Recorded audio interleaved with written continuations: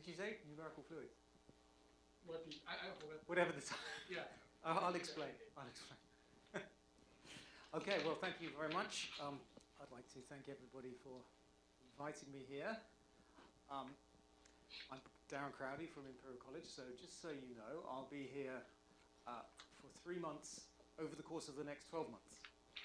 So in 1 month periods. So I'll be here for a month, and then again 2 months next year. I'm here to do a few things, give a few lectures this week and next week, colloquia, and also, of course, I'm here to interact with people. So please feel free to drop me an email if you'd like to talk to me. I'd like to learn what people here are doing. And I've chosen these lectures to give you an idea of what I'm doing right now in my research. So I haven't got a poster here, but I can't remember what I called it. But it's got MOFs, microfluidics, and micro-organisms in the title. And those are all application areas that I'm working in research at the moment, different projects. MOFs stands for microstructured optical fibers, which I'll tell you about. Microorganisms, you should think of as bacteria, or low-Reynolds-number swimmers of various general kinds, or even colloidal particles, or particles in suspensions. And what was the other one? Oh, microfluidics, which is a very hot topic these days, in the study of super hydrophobic surfaces. And just to give you an idea, so the last few months I've had a visitor from a mechanical engineer from Tufts University visiting me at Imperial. He and I have been talking about problems to do with direct liquid cooling of microchips. So one of the things that's limiting capacity on miniaturization these days is the fact that chips are producing too much heat. And one of the ways that it was an old method used 20, 30 years ago, and it's resurfaced, called direct liquid cooling. Literally using water and other liquids to try to cool the chips more quickly than air does. So this is a hot topic of research at the moment, what these lectures are planning to do is to show you how to study low-Reynolds-number hydrodynamics, in other words, the motion of very slow viscous fluids with complex analysis, which isn't something that most people who study low-Reynolds-number hydrodynamics does. They don't do it. So this is a rather interesting course because there's lots of potential, if you're a graduate student, for solving problems that people can't solve using other methods, and also just finding interesting problems to solve that haven't been solved because of all of these new technologies. Just so I get an idea, does everybody know what I mean by a Reynolds number? Let me just write down the equations we're going to be solving. I'll give you a flavor of the PDEs we're going to be solving. So these are Stokes equations. And here they are.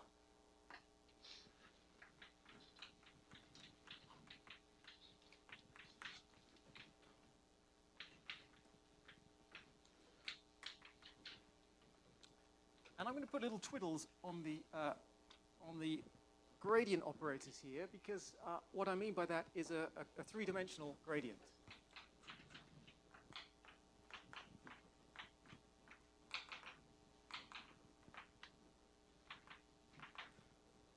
Okay?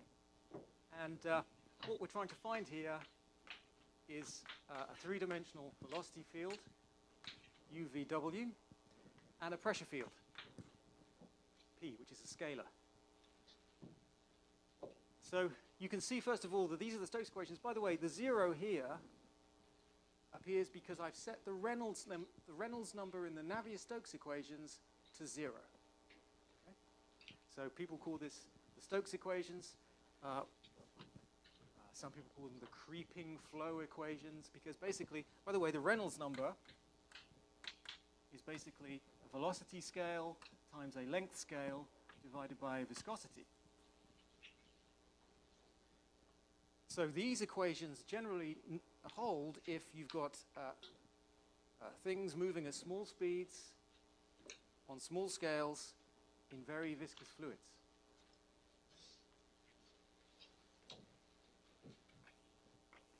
Now the first thing to notice about these is that they're linear, which is very helpful. And this, by the way, is just a statement of the fact that we're going to consider incompressible fluids.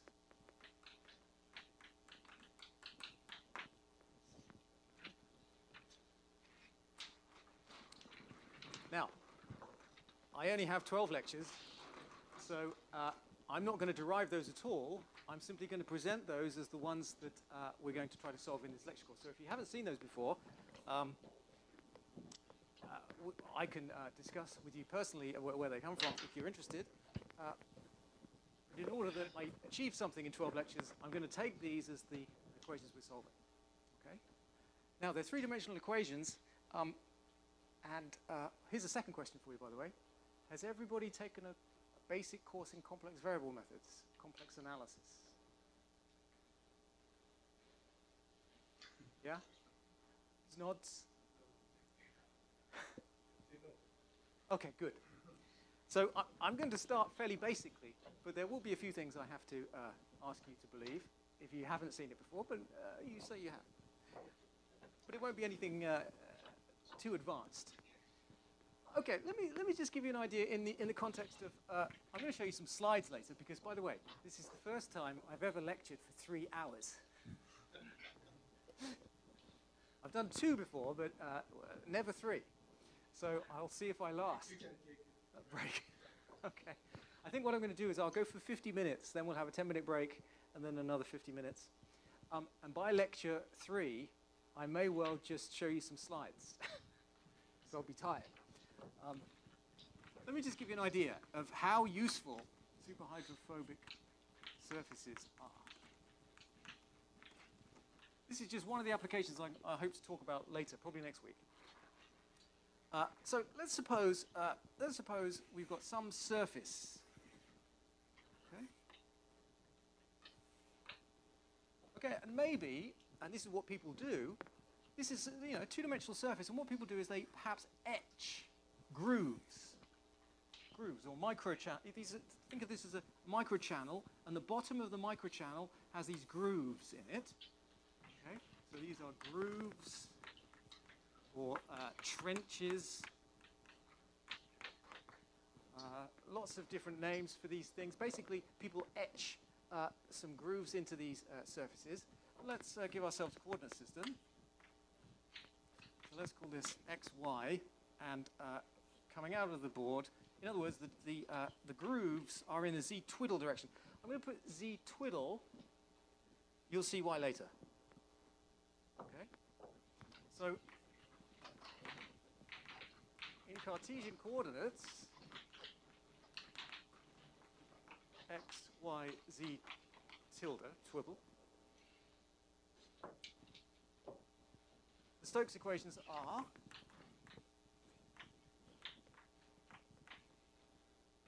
in these coordinates, Stokes equations are as follows. We'll just write them out in the coordinate wise. There's u, the first component there.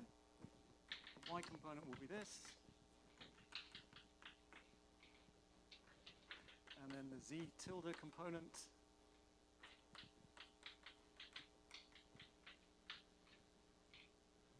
Okay, and then of course the last equation is the divergence-free condition.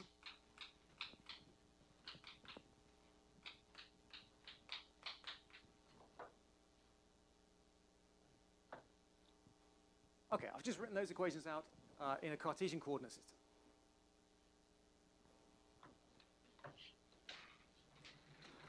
So, I told you the equations are linear, so we can think of separating a flow over that surface in 2 different directions. And this is what people do. So let's consider case 1. People call this transverse flow. So in the literature, you see this word a lot. Transverse flow, this is when you suppose that W is 0. Bring this in the right order. And that U is just a function of x and y, and so is V.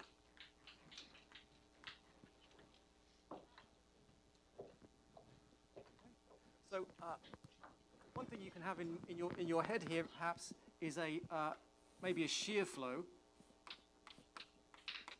basically going across or transverse to the grooves. Remember, the grooves are aligned with this direction.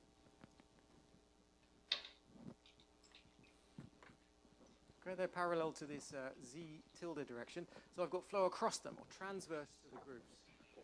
Okay, so there's just flow in the xy plane. Then we get a simplification here, of course. What does this one tell us? Well, W is 0, which tells us that dp by dz tilde is 0. Okay? So W is equal to 0. Let's label these.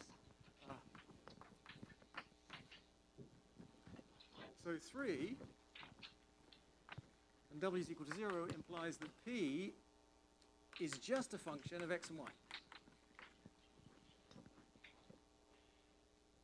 Okay?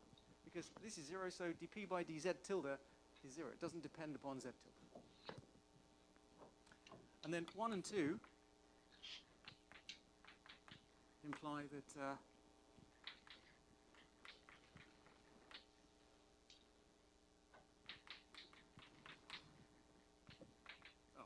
I'm just going to write like this. And then, of course, we have du by dx plus dv by dy is 0. Okay, this is let's call this 4. 4 implies this one. By the way, gradient now is a two-dimensional Laplacian operator, gradient operator. So there's no tilde.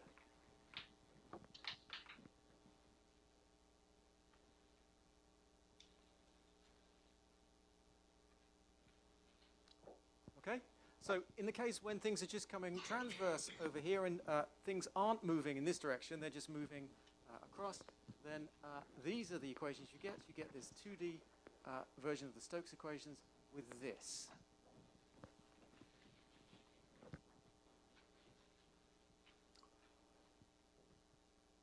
What are you tempted to do when you have an incompressible two-dimensional flow?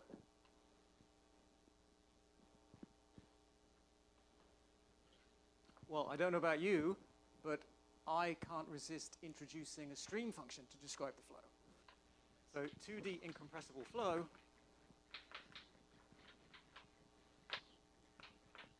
this means that there exists a psi, a stream function we call it,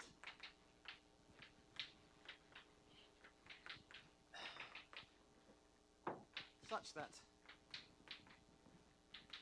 U is the y derivative of this thing, and V is minus the x derivative, and then you can see that if I substitute these into this left-hand side, it's automatically satisfied. Okay? This is a standard thing to do in fluid mechanics when you have an incompressible flow with a symmetry. In this case, the symmetry is the independence of the z tilde coordinate. Okay. Let's just consider the vorticity.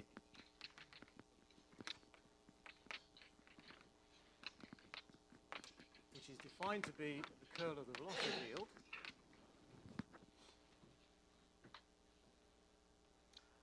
Then, of course, because under our assumptions of this transverse flow, the velocity field has a 0 here, the curl of this is going to be purely in the z tilde direction. So here it's going to be 0, 0, dv by dx minus dv by dy. Okay, and in fact, I've underlined that omega, but I'm going to call this scalar omega. So it's just the vorticity strength in the z tilde direction. And of course, note the following, that if omega is this by definition, then I can substitute for the string function now to find out how the vorticity is associated with the string function. And you can see that what I get here, there's a minus sign there, and another x derivative.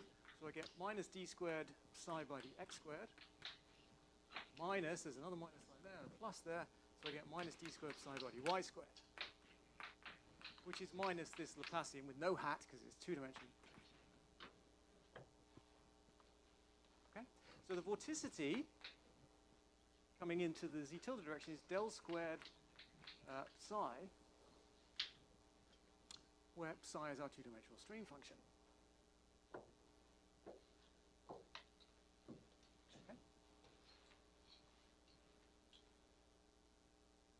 Am I going about the right speed? By the way, I'm just giving you background here, but this is all very useful. That's just a kinematic relation between the vorticity and the stream function. But suppose I go back to my original Stokes equations and take the curl of them. What's the curl of grad P? 0. Curl grad is 0. And what's the curl of this one? Well, it's del squared curl U, which is del squared omega, is 0. So the curl of the Stokes equations implies 0 is, okay, this is just del squared omega with an underscore. Remember that was just this.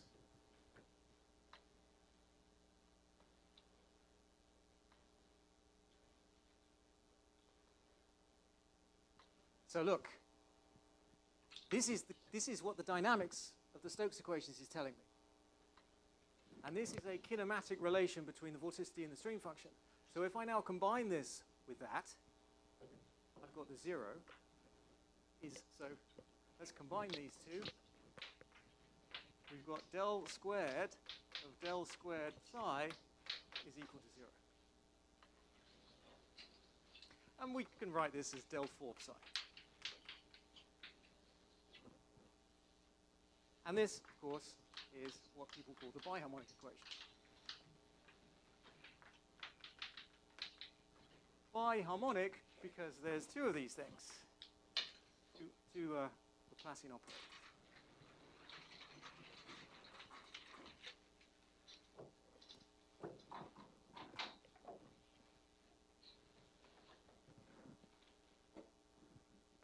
So where does complex analysis come in?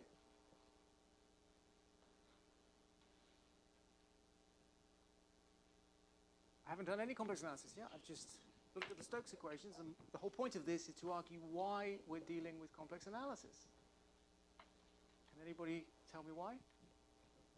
I've just shown you that for transverse flow across these ridges or grooves, we need to solve this with some boundary conditions on the surface and into infinity. But the reason that complex analysis comes in is the following remarkable fact. There is a general solution to this equation that you can write down explicitly. And here it is. I'll just call it psi.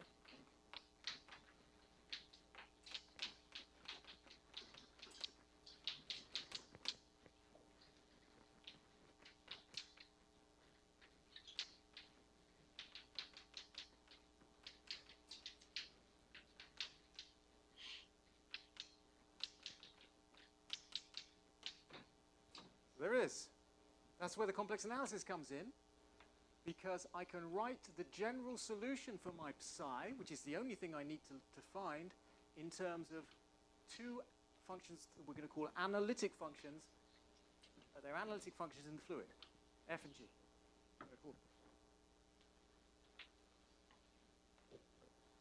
I'm going to tell you in a bit what I mean by an analytic function.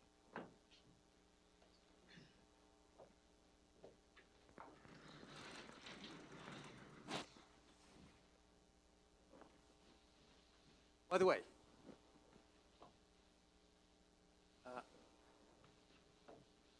I tend to call F and G complex potentials. If you're a solid mechanics person, or you study elasticity, you often see this, certainly more frequently than people who study Stokes flows. And there, F and G are called the Gauss functions. I don't know if you've heard of this. So F and G are sometimes called Gauss functions.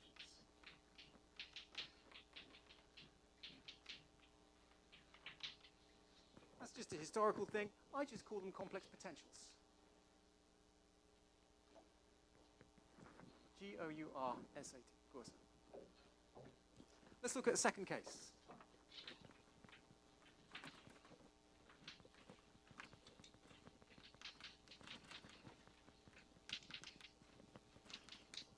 Longitudinal flow.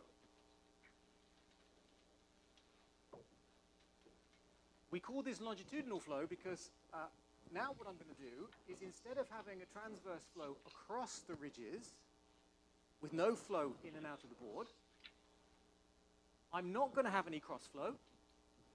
So I'm going to suppose U and V is 0, and I'm just going to have flow in and out of the board. In other words, along the grooves, along the trenches. So VW is not equal to 0, and in fact W is, we're going to suppose it's just a function of x and y.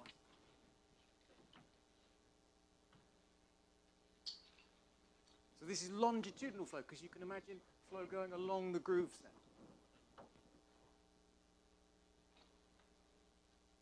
So what do the Stokes equations tell us then?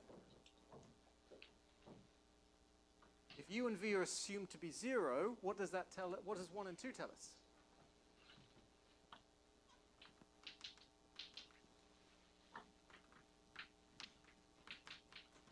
One and 2 tell us that dp by dx is 0 and dp by dy is 0, which means that the pressure field can only depend upon the z tilde coordinate. So let's call it capital P. It just depends upon one axial coordinate.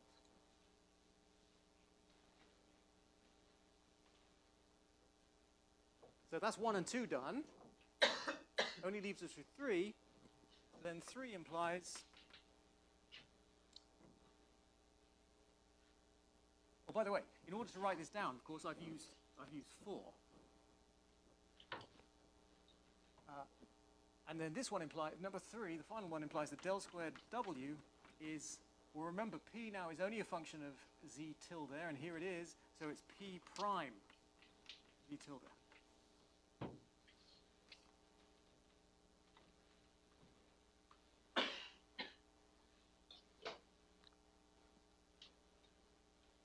What do mathematicians call this type of equation? You've got Laplace's equation, but it's got a forcing on the other side. Notice, by the way, the structure of this.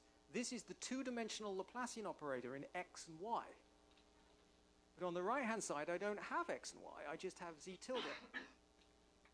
So as far as this operator is concerned, this is a constant.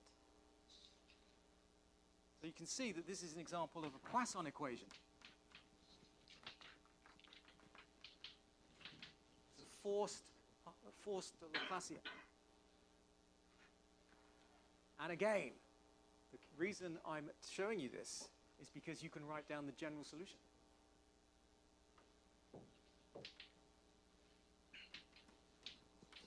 Well, here it is. I'll derive all this for you later in the course. There's a mysterious 4 coming in here, but you'll see why later. Oh, I forgot to say earlier, by the way. I forgot to tell you what z is. Over here, even. This is not, remember, that's why I put z tilde, because z tilde is the coordinate coming out of the board. Here, z is x plus iy. Okay, where I is the square root of -1.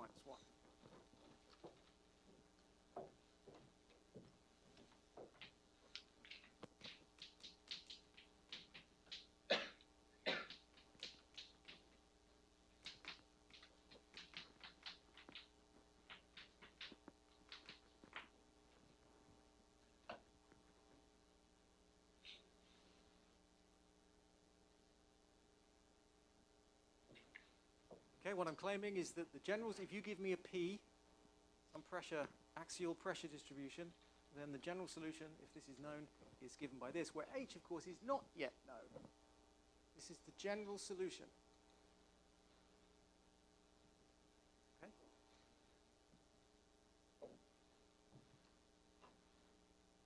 So my point in showing you this is that if you're solving three-dimensional Stokes flows,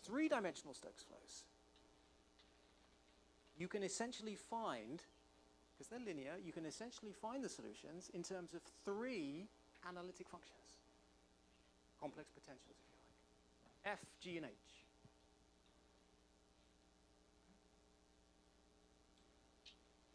Any questions?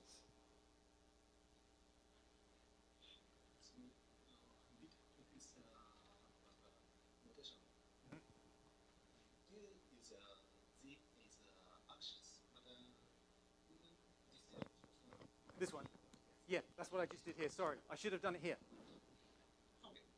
Yes, sorry, I should have done this here because my whole point is that the reason I put tilde over here in the first place is because I knew I was going to use z as x plus iy. That's why I didn't put tildes. I could have put tildes over everything. But I wanted to distinguish this axial coordinate from the complex coordinate in the xy plane. Just a notational inconvenience. Okay. Yep.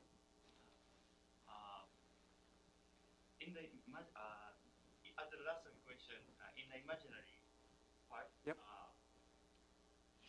There is a h function, but this system has some symmetry, rotating around rotating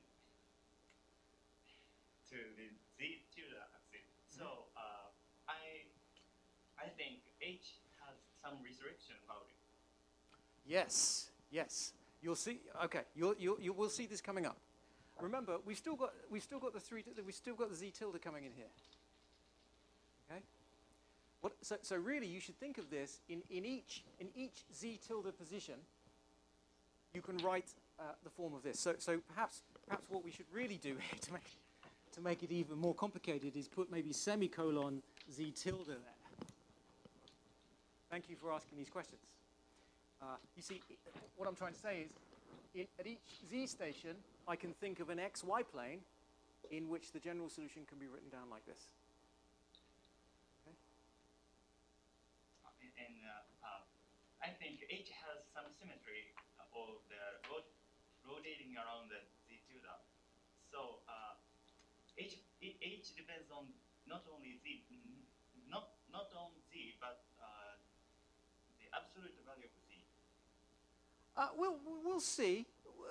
We'll see how h comes out. We'll solve some of these. We'll come back to your point. Okay? I won't go into it now.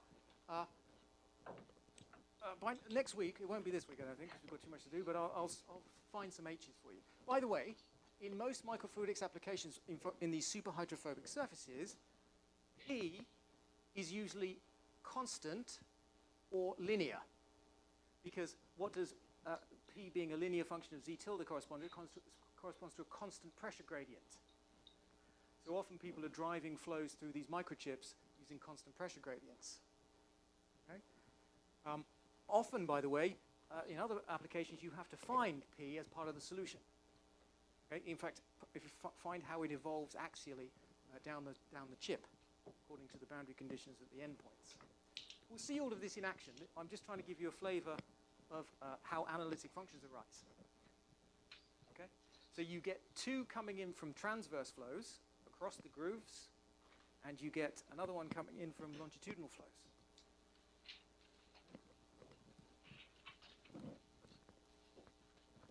Any other questions? Before I erase? Okay, that was to just, the other reason I like this is because a lot of people think that, complex analysis means you can only solve two-dimensional problems. And it's not true. Okay? And what's more interesting is in the MOF application, the optical fiber application, we're using what you see, optical fibers tend to be long and slender. But they change shape as you go down, you see. And so what happens is there's an interesting coupling of a cross-plane problem with a transverse flow problem. In other words, the transverse problem couples with the longitudinal problem in very interesting ways. It allows you to basically use complex analysis to solve these 3D problems.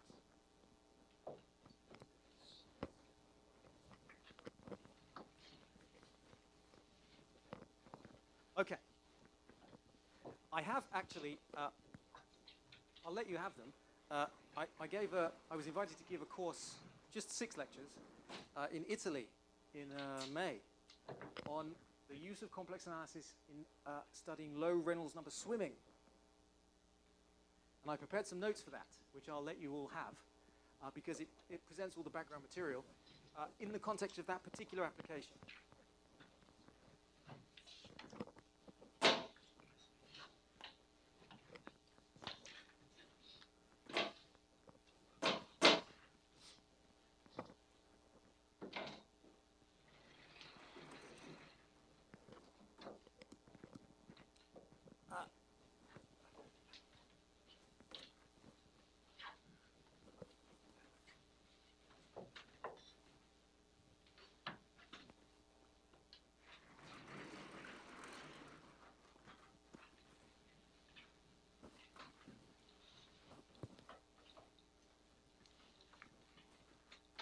Okay.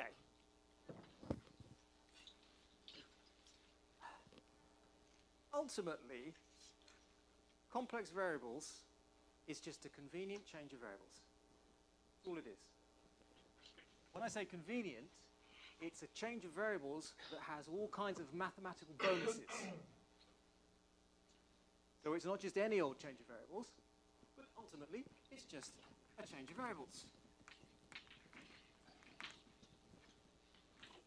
So in other words, if I'm solving some problem involving a R2, an XY plane, then change of variables, let's let Z be X plus IY. And look at this. I'm going to define Z bar to be this very curious object, which is X minus IY.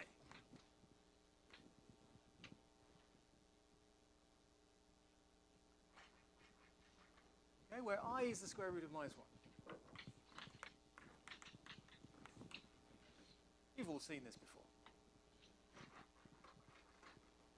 Okay. This is the change of variables. So suppose I change to r theta coordinates, polar coordinates.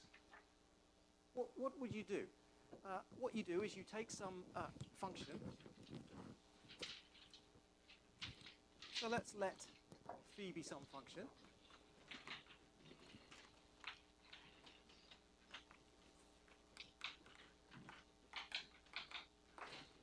Some function of x and y, any old function, and the fundamental theorem of calculus tells us the following, doesn't it? It tells us that little differential, little change in phi, or phi, whatever you want to call it, is actually the leading order this.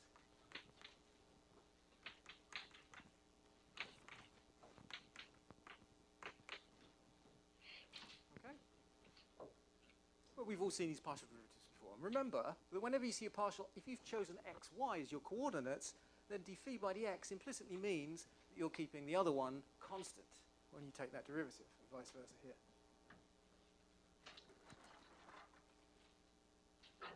So, what is this?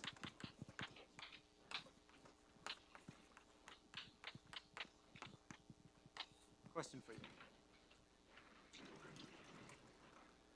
Just asking very natural questions. If I change from xy to r theta, you ask yourself, well, what's d phi by dr at constant theta?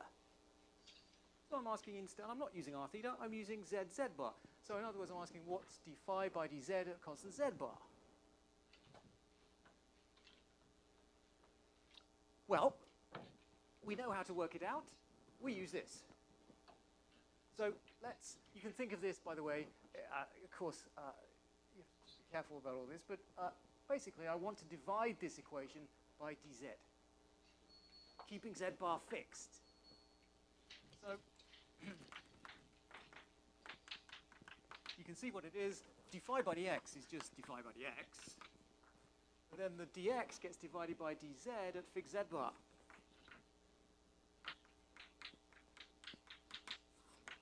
And then this is just d phi by dy by dz. Fixed z bar.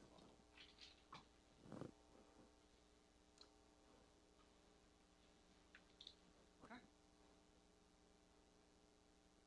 By the way, I'll come back to this. Whenever you do a change of variables, I've told you here what z and z bar are in terms of x and y, but you should always ask what the inverse transformation is. So what's x? I want to know what x is in terms of z and z bar. Well, easiest thing to do is add and divide by 2. So this is z plus z bar over 2. And then I subtract. And then I get that minus that, which is 2iy. This is z minus z bar. These cancel. So y is z minus z bar over 2i. Right? So this is my forward change of variables. This is my backward change of variables. These are going to be very helpful now, because I need to work out this thing. What's dx by dz at fixed z bar?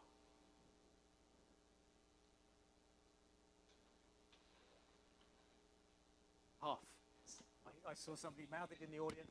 Feel free to speak up. So this is a half, and then what's y by dz at fixed z bar? 1 over 2i, look.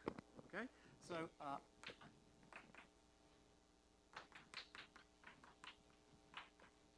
So this is a very valuable formula that we're going to use a lot.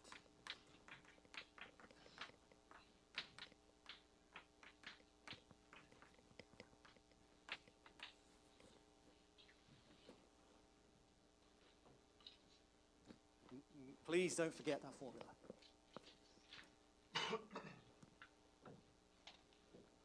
In other words, when you're taking z derivatives, keeping z bar fixed. Note, oh, by the way, remember, look what I've got a minus I there. Don't forget what I've used here is the fact that 1 over I is minus I. Because I squared is minus 1. Okay? And there's a 2 here, half. Don't forget that. It's very important. That's actually the reason why a 4 crept in earlier on. But there's these little troublesome 2s that crop in. Similarly, exactly similarly, what's this one? d by dz bar keeping z fixed. Just go through the same procedure. The only thing that changes is that this sign becomes a plus.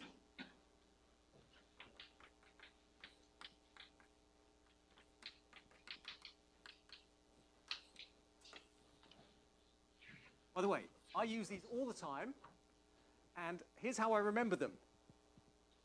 Well, there's always the 2. You must remember the half. But z is x plus iy. But that one's the minus sign. Okay, that's how I remember it. It's always the opposite to what you'd expect. So if you're taking d by dz, which is x plus iy, you get the minus sign there. Don't forget the 2. And here's the z bar, which is the minus sign, you get the plus sign. So it's the opposite to what you Okay.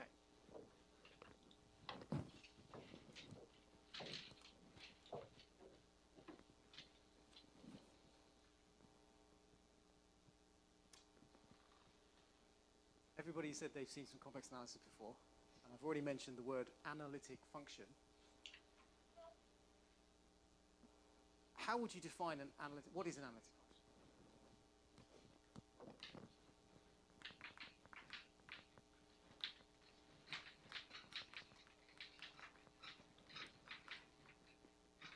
Function analysis. You have to, strictly speaking, of course, this is all very informal. You have to define an open set. You have to define an analytic function of a set and all that stuff. I'm assuming that's all in the background. Roughly, what do we mean by an analytic function? Give me the simplest definition.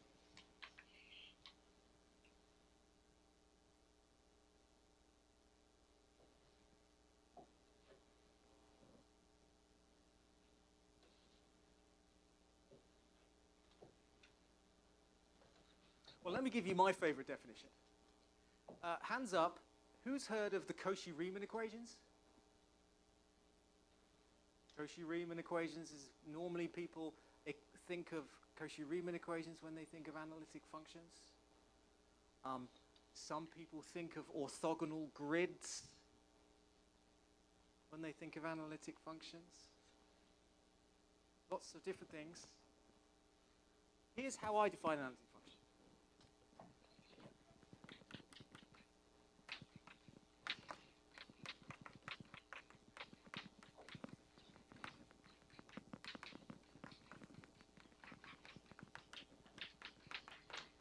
Let's let capital phi be some function, regular function, there's no singularity of z and z bar. I'm going to say that phi is actually an analytic function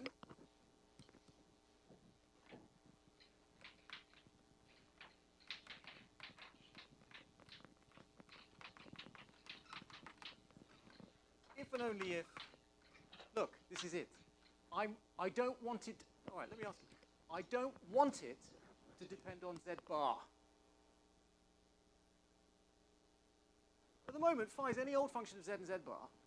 What I'm going to define is a special subclass of such functions that do not depend upon z bar and only depend upon z. What's a mathematical way of saying that that's concise? You want a function to not depend on z bar.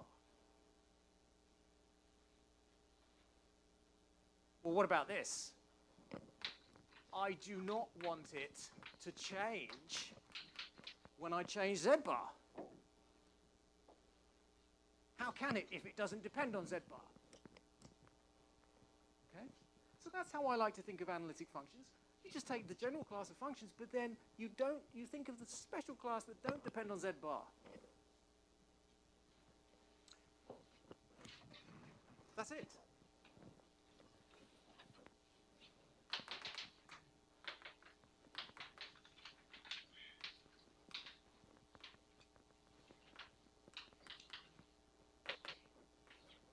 That's an analytic function.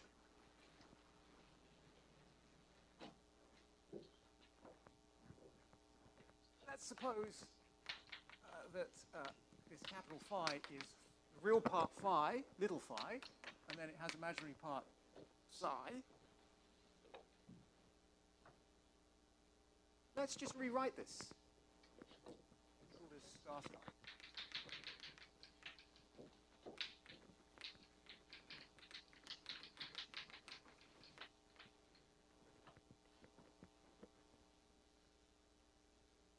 Well, remember, it's just d by dz bar of phi is just, look,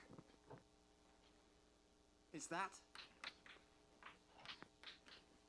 It's the bottom one.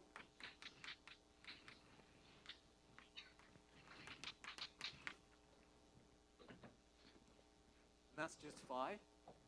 And what I'm going to do, look, is I'm going to expand it out. Because this is complex operator, this is a complex thing. Let me just tidy it up a bit. I'll keep the half outside. Look what I get. I get d phi by dx. That's real. Phi and phi and little psi are real. That one's going to be imaginary. This cross term is going to be imaginary. This one is going to give me another real one. So I'm going to get d phi by dx from the first term, and these two give me minus d psi by dy. That's the real part. Let me collect the imaginary part.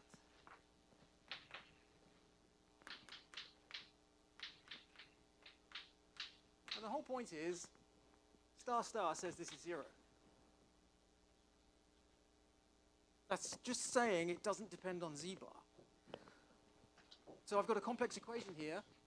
Real part plus imaginary part is equal to 0. Complex equation implies two real equations. You equate a real imaginary part. So the real part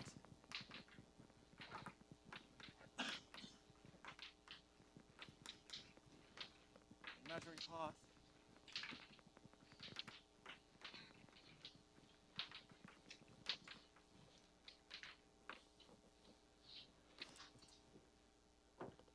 in other words, my statement here is equivalent to my statement, this other statement here, and what are these? if you've seen these before, which I think you probably have, these are known as the Cauchy-Riemann equations.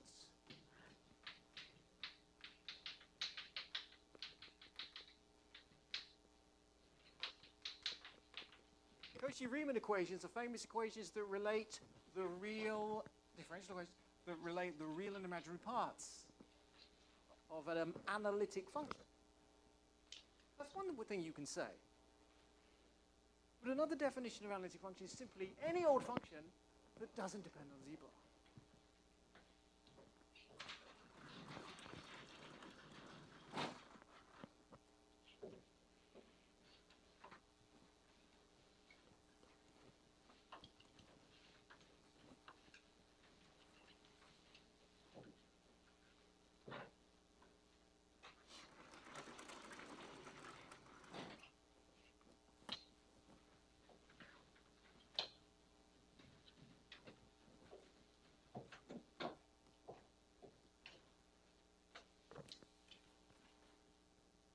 Okay, I'm going to take a break in 2 minutes, maybe for some tea.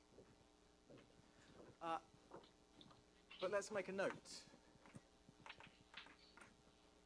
Suppose del squared, some other thing.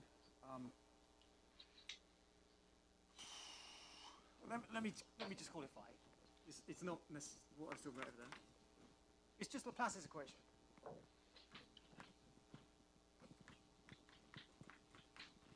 In some open set, or in some domain that you give me, whatever.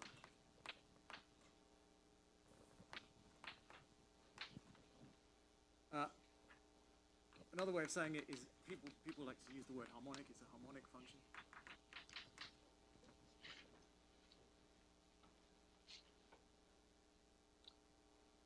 Two-dimensional, of course. So the Laplacian operator, of course, is this.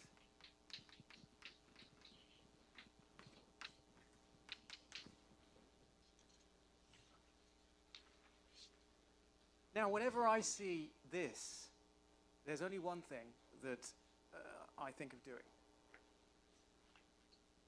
This is the second-order differential operator. I'm just dying to what's this called? Difference of two squares. Because look, plus is of course minus minus. There's a difference of two squares. So I'm going to factorize the operator. So I'm going to write it like this, everybody. Square root of that operator. In other words, the operator which, when composed with itself, gives this operator is this one. And then the operator which composed with itself gives this one. And then because of that, I get a minus b, a plus b.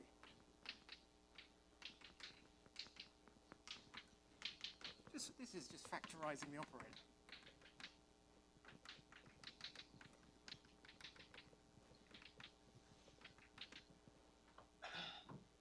Well, what do we notice?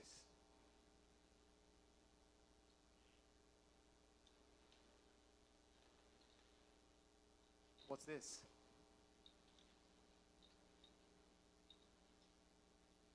I've erased it now.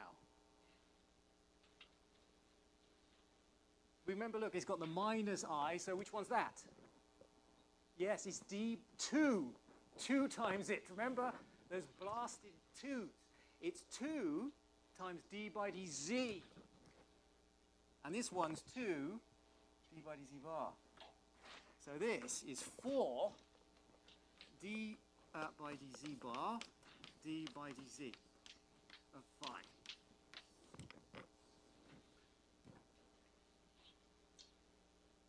Now, I just love this because, by the way, in PDE theory, this is called, this operation I just did is called moving to characteristic coordinates. You know anything about PDE theory? And z and z bar are the characteristic coordinates. But look, I can integrate this, can't I? By the way, what do we immediately know about d phi by dz?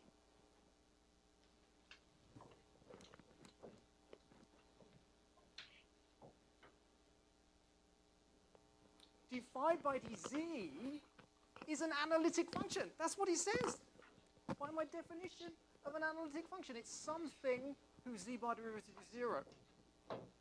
So we will immediately know that dphi by dc is, let me call it a little p prime. This is some analytic function.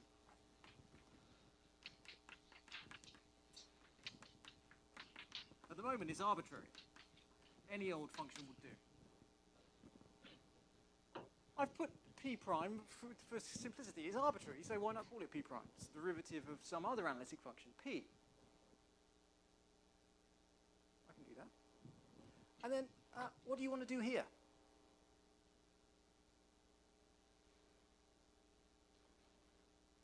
dphi by dz is the derivative of p with respect to z. Just going to integrate it again. So integrate now with respect to z.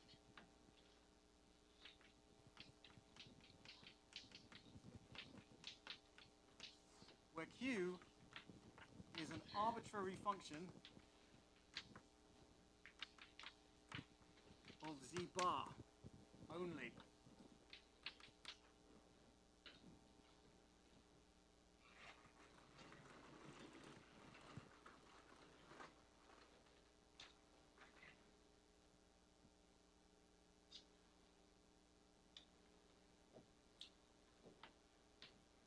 By the way,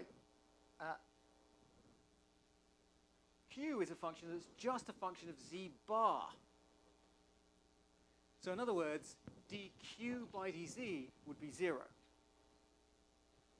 Does anybody know what we call functions which are just a function of z bar?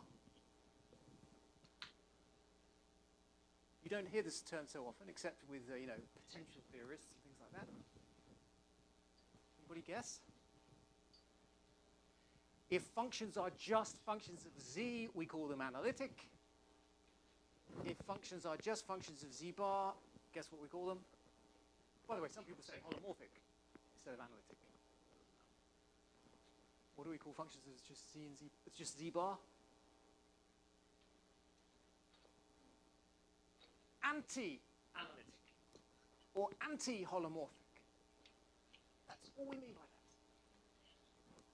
So in other words, a harmonic function is an addition of an analytic and an anti-analytic function.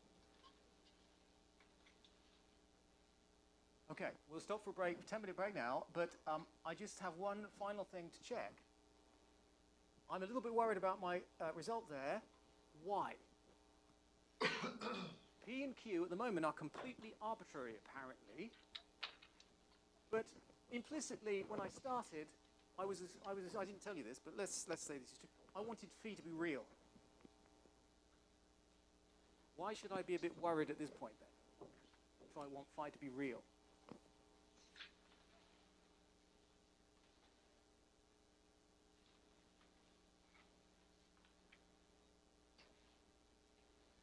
She's shaking her head, because look, if P and Q are arbitrary, let's pick P z to be z, and Q z bar to be cos z bar. Perfectly good analytic, anti-analytic functions. Phi is then z plus cos z bar. Is that real? For all z? It is when z is real, but it's not real everywhere. So there's actually a constraint I still need to impose between P and Q if I want phi to be real. By the way, there's a whole class of mathematics called harmonic analysis. And that's where you don't assume that phi is real. And these are just called harmonic functions. And people study them. We want to look at real harmonic functions. And then there's a relationship between P and Q. I'll talk about that in 10 minutes. And maybe somebody can tell me what I need to do. Okay, thanks for listening. I'll see you in 10 minutes.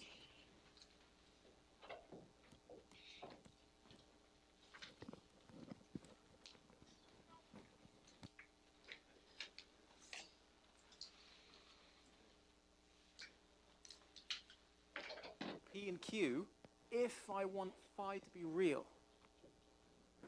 for all z and z bar.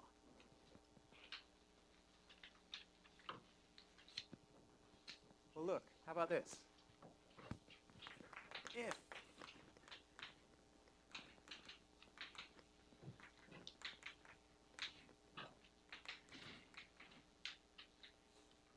valued, we must pick.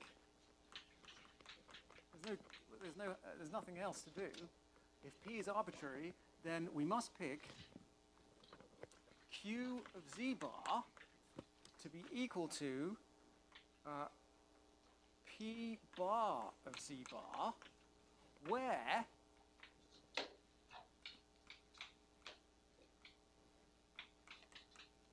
we define P bar of Z. This is a definition of what I mean by the function P bar.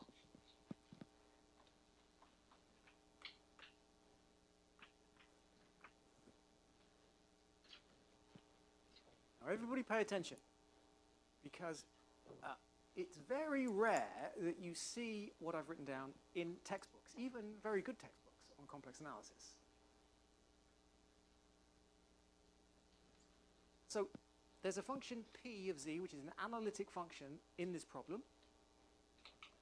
And I've picked Q of Z bar to be what a new function, which I call P bar. That's the name of this new function.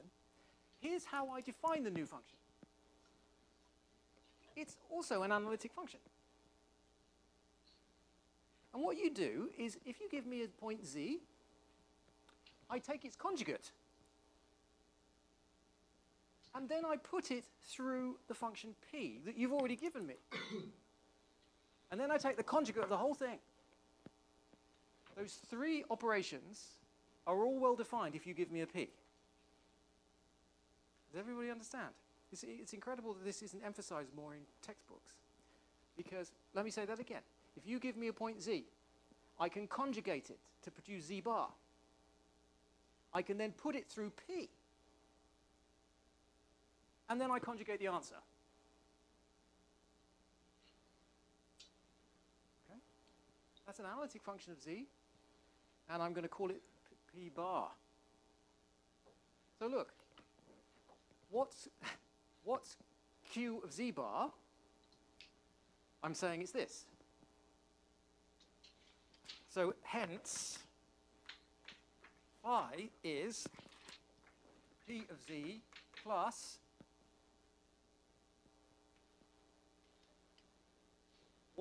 you see, Q of Z bar is what I need, and it's P bar of Z bar. So which means I put Z bar everywhere I see Z here. So P bar of Z bar is the bar of Z bar, which is Z, all conjugate, put through P and then all conjugated.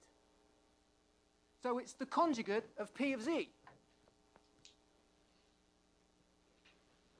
And I know as well as anybody else in this room that if you give me some complex number and add its conjugate, it's always real. That's basically 2 times the real part of P.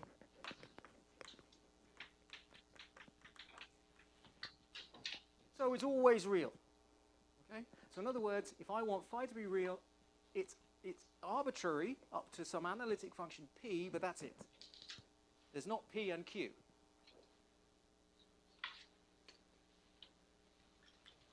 Does anybody know the name of these new functions? Look, it's remarkable. You really don't see this emphasized in textbooks. Certainly not the ones I've seen.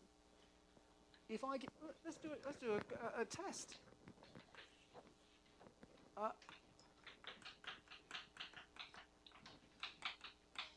Here's a little example. P of Z is that function. Okay? Where I define the exponential in the usual power series. That's what I mean by the exponential function. What's P bar of Z?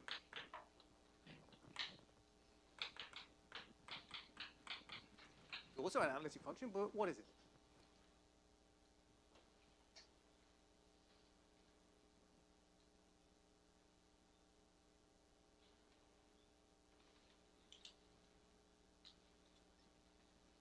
Let's go through it. And there it is. So let's go through it step by step. P of Z bar, is that right, is e to the I Z bar. Now I take the conjugate of the whole thing.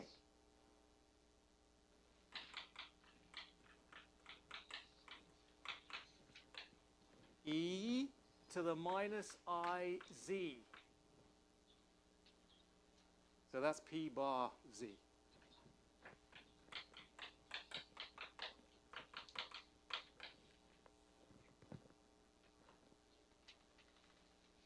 Is P bar the same as P? No. One's e to the plus IZ. It's Schwartz conjugate function. That's what they're called. Anybody heard that phrase? The Schwartz conjugate of an analytic function. That's what the bar functions are. That's what I mean by this. So in other words, this is defined as the, just for your general information,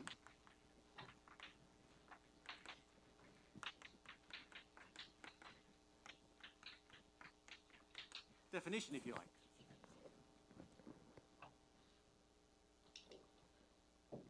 Okay?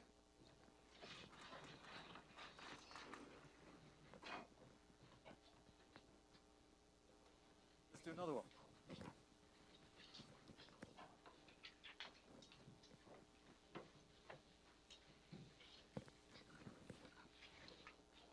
Example 2.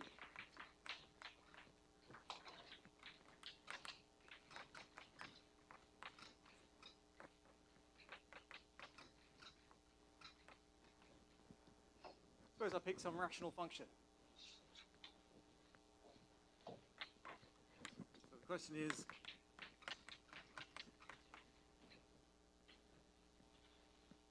what's P bar of Z? Schwartz conjugate of that function. Well, let's go through it again. P of Z bar is 1 plus I Z bar over I plus Z bar squared. So P of bar of Z is the conjugate of this whole thing, which is 1 minus IZ. So I'm conjugating everything.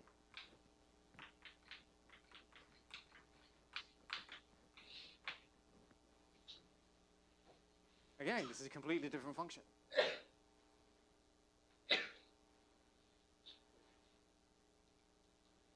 By the way, we're going to see these Schwartz conjugates time and time again, which again amazes me why people don't know. By the way, remember, when you do calculus, basic course in complex analysis, basic calculus is the definition of e to the z is by this convergent power series. Of course, you have to prove it converges. Right? How do we define sine of z?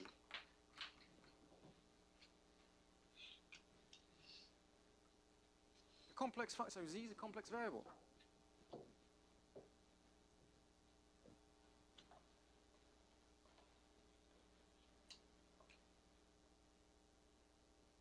Well, one definition is again through power series. Z minus z cubed over 3 factorial plus z to the, etc. But there's another definition. Actually, let's do cos instead. Doesn't matter, sine, cos, whatever. It's actually the exponential function plus its Schwartz conjugate divided by 2. So it appears the Schwartz conjugate is such a basic object, it appears in our very definition of sine and cosine. And yet we don't really pay attention to them. If you give me an analytic function, there's a Schwartz conjugate function. The reason I'm making a big deal about this is because we're going to see lots of them in these lectures.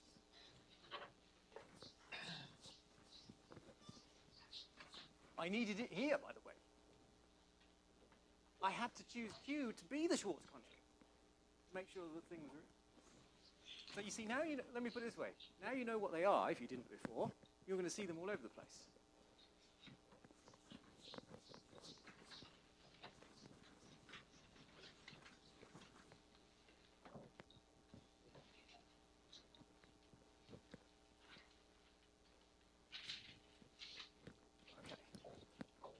Let me just give some notation here.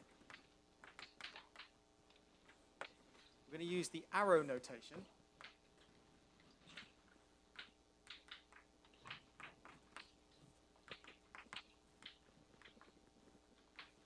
To denote transferring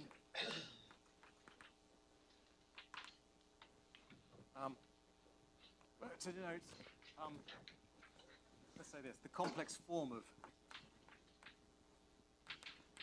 change to complex form. Let me give you an example. So if, e.g., if A is a two-dimensional vector with components, real components AX, AY,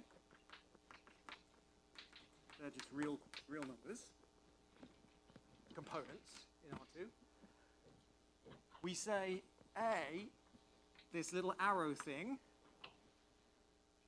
the complex form of that, what do you think I mean? That's right. A is, let's call it little a without the underline. This means complex number now. AX plus IAY. It's the usual isomorphism between R2 and the complex plane.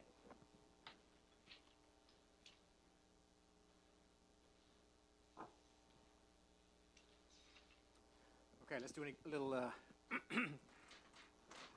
another exercise.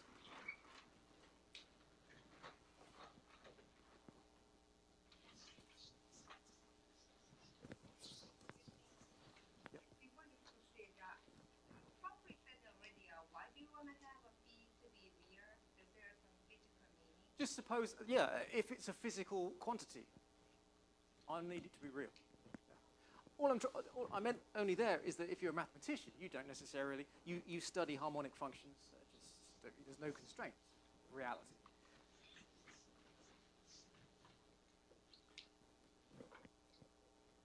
See, people study analytic function theory, which is just functions of just z, and then there's also harmonic function theory, which is some function of z, analytic function plus an anti-analytic function, but they don't necessarily have to be real.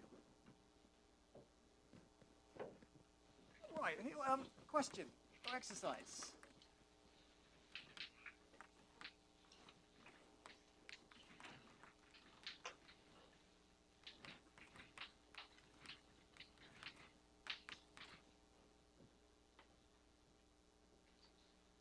Again, it amazes me that what I'm going to show you now doesn't appear really in the textbooks. You have to really search for it.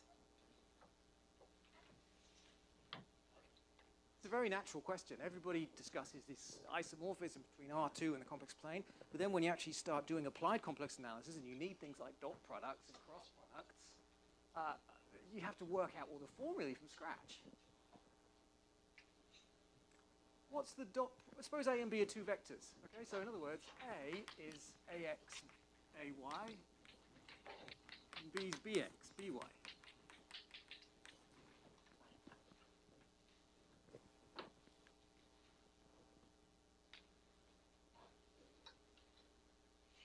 We want to work out what the dot product is. A scalar, obviously. What I'm asking here is, we know, so here we go. We know that A goes to A in complex form, and B goes to B.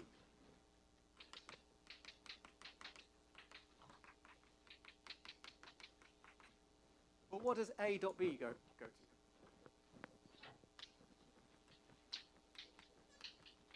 What's the complex form? This is the question mark. What's here?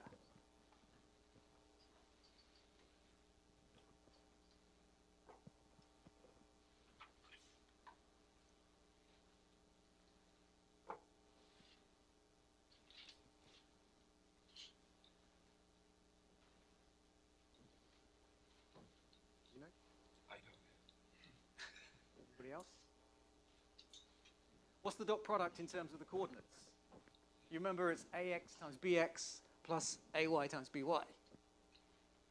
That's the dot product of two vectors.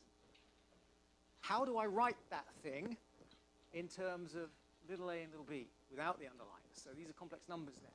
You need to extract the dot product.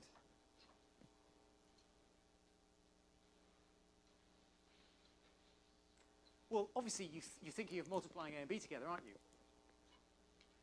But if you multiply A and B together, you get AX. First of all, you get a complex number. But secondly, if you multiply you get AX times BX is part of the real part, and then the other bit of the real part has a minus AY, BY, which is not what you need.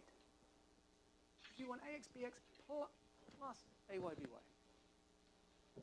So what's the fix?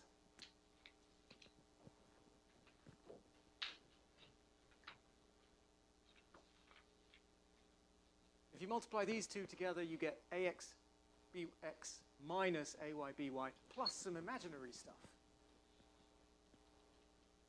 But how about I multiply a by b bar and take the real part? Or indeed, a bar times b and take the real part. Either would work. So that's it.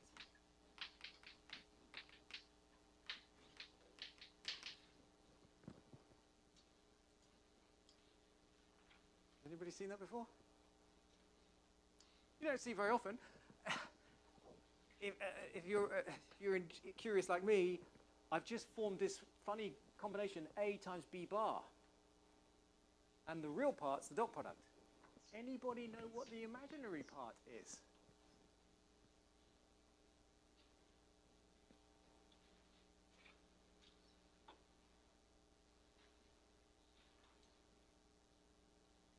It's the cross product. I won't write it down because actually we might need that later if we work out torques. Remember, torques are cross products of x cross with forces.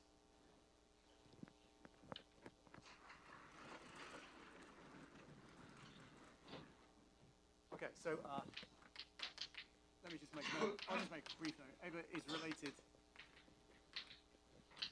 to a cross beam.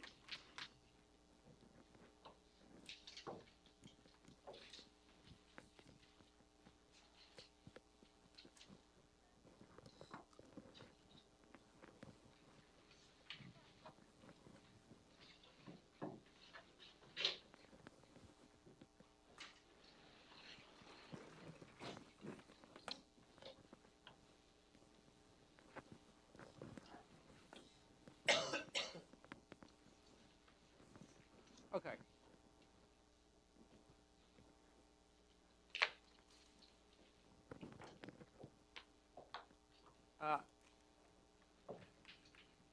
I can't possibly give you a crash course in low-Reynolds-number Stokes flows unless I first give you a crash course in ideal flows.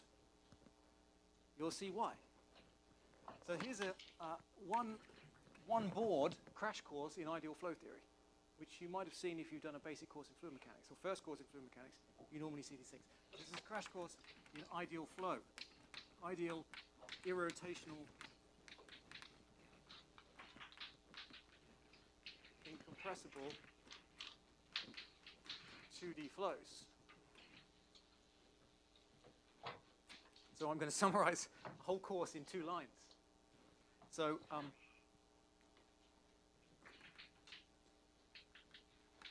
incompressible implies that the divergence of u is 0 in 2 dimensions. And we've already seen that we can introduce this stream function. We saw that earlier. With u being the y derivative and v being the negative x derivative. If we ideal just means that there's no viscosity. So we haven't done irrotational yet. Irrotational is equivalent to saying that the curl of the velocity is 0. Vorticity is 0. Irrotational.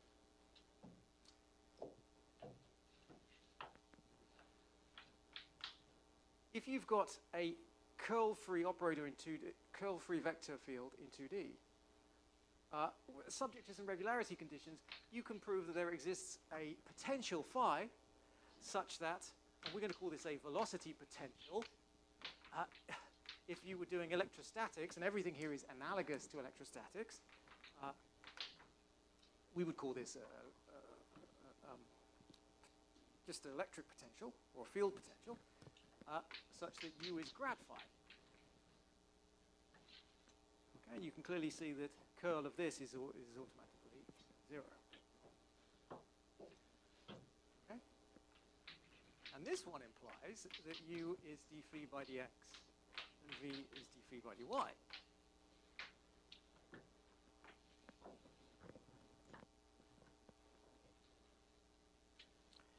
So, long story short, if you've got ideal incompressible irrotational 2-dimensional flow, there's a stream function because it's incompressible, and there's a velocity potential because it's irrotational.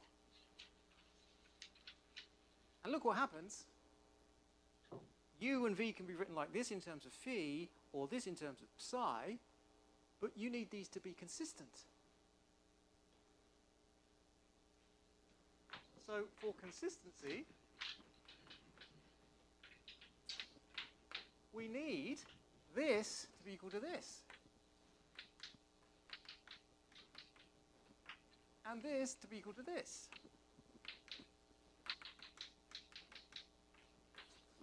What are these? It's the good old Cauchy-Riemann equations. Okay?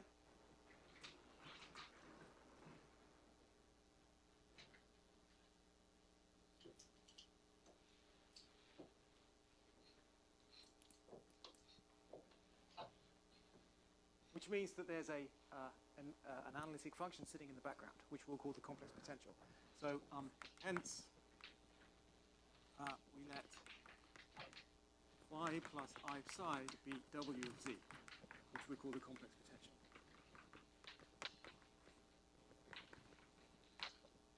In this case, of the flow.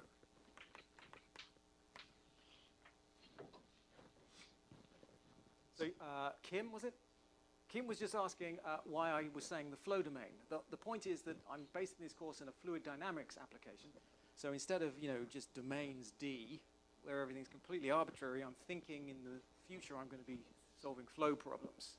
So instead of D, I'm going to say fluid domains, because this is where the flow is. Okay. So this we're calling, that's it. That's ideal flow theory. Ideal irrotational flow. There's a very important theorem in complex analysis called Liouville's theorem.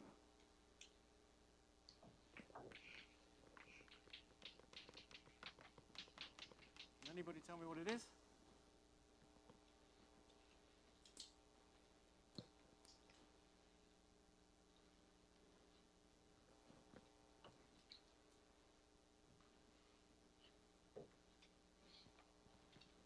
Tell you, it's a theorem about analytic functions, and it says the following: if you have a function, Pw say, is analytic, but it's analytic everywhere in the complex plane, and it's bounded at infinity, guess what W of Z must be? You know. It's a constant. It has to be a constant. There's no other choices. So any W of Z that is analytic everywhere in the complex line. I use this to do, by the way, some people call these entire functions. It's just the definition of what we mean by an entire function. And bounded at infinity, it is necessarily constant.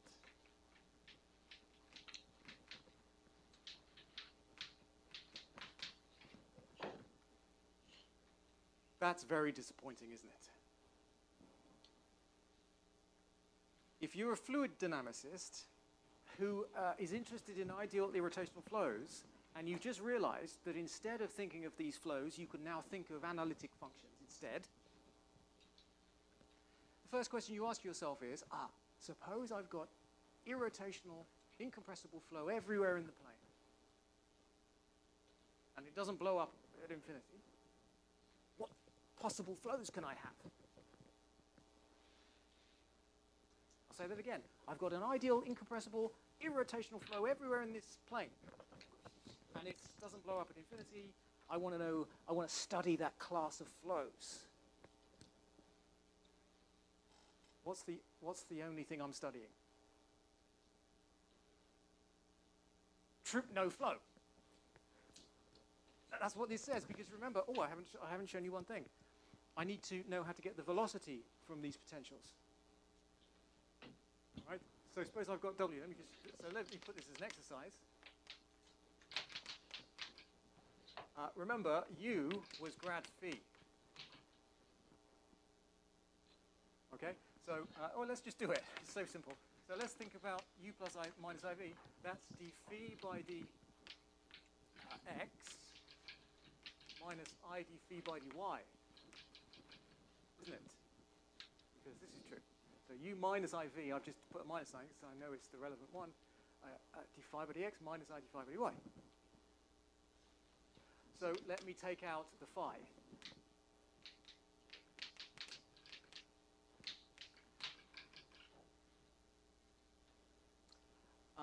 What's this, my friends? Got a minus. So it's the d by dz with a 2. So in fact, this is 2 d by dz. And phi, by the way, is the real part of w. So it's w of z plus the conjugate of that, all divided by 2, which is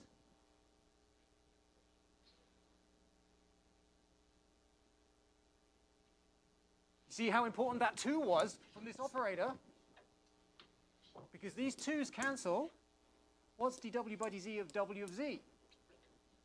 It's just w prime of z, or dw by dz, whatever you want to call it.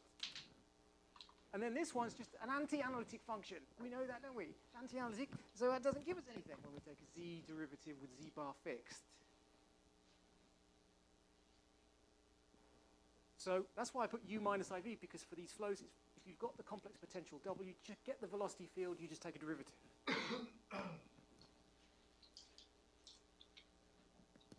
Okay, so this is something we just want to keep in our heads. This is for ideal irrotational flows. Why was I doing that? Oh, because I've just decided from Liouville's theorem that if I want to study irrotational incompressible flows in the entire plane, W is a constant, according to Liouville, which means that dW by dz is 0. So all the flows, there's no flow. So Liouville's theorem tells me that if I want to study two-dimensional incompressible irrotational flows, they're only non-trivial if what? What are my choices? What can I do now? What can I do now to study these flows?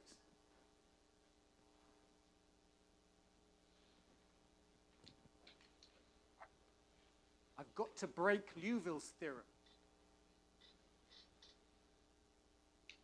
So how can I do it? Remember, Liouville's theorem required me to be analytic everywhere in the complex plane. So I can think of two things I can do to mess that up. One is to not consider the whole plane. Maybe just consider a half plane or a sub-region of the plane. Then Liouville's theorem doesn't apply. See? So I'm saying now I've got some fluid domain, but it's not the whole plane, it's just a bit of it. That's one thing I can do. Then hopefully I'll get something interesting. What else can I do if I don't want to, if I want to consider the whole plane? So I don't want to cut off bits of the domain, I want to keep the whole plane, but I still want to break Liouville's theorem. What's another option?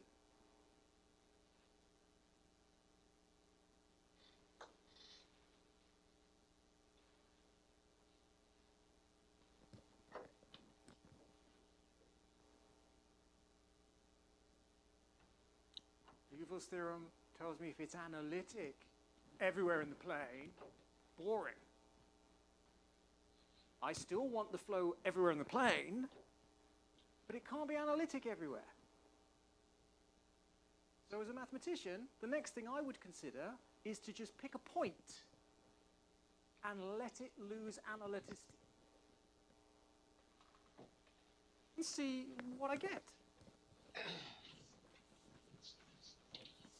I could pick a curve or a whole region and let it lose analyticity. But the simplest thing is to pick a point.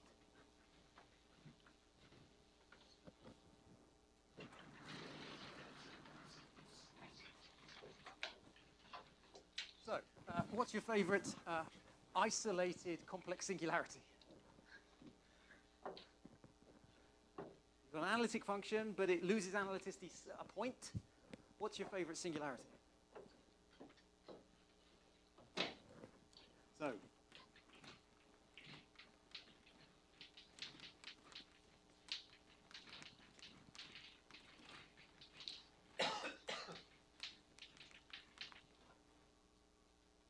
there we go. We're going to break analyticity to circumvent Newton's theorem.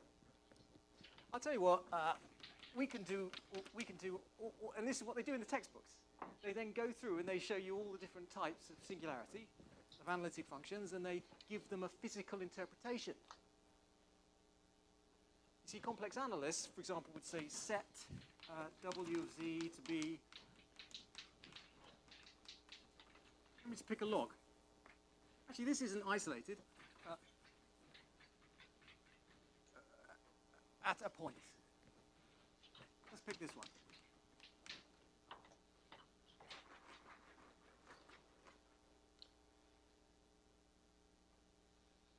And gamma is a real constant.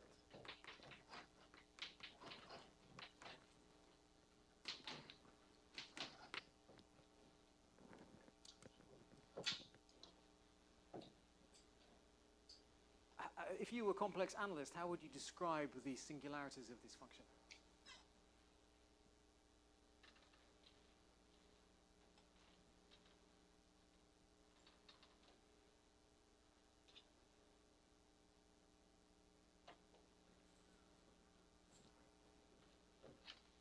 Well, in this case, we say that, you see, if you ever see a log, you look at where the argument of the log is 0 or blows up.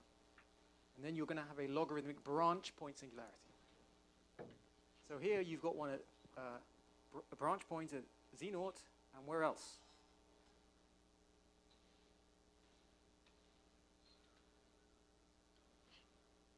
At infinity. Because it blows up at infinity.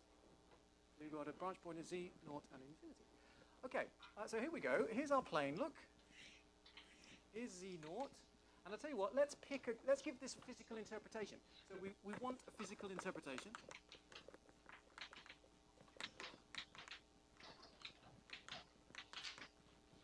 In fluid dynamics. By the way, everything I say has interpretations in elasticity, in electrostatics, and magnetostatics. It's just different physical interpretation. I'm talking about ideal flow. So we want physical interpretation. So let me pick a curve, C, that encloses Z0.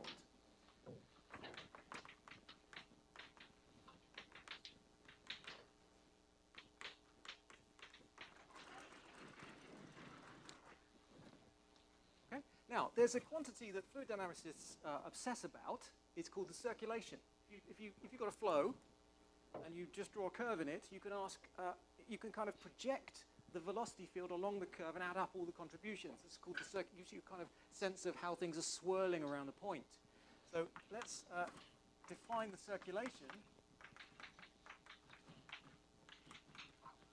around C to be this thing. As I just said, you go all the way around C, you project, so look, here's C, so look, here's a typical tangent, and remember, the velocity field there might be there, going that way, locally.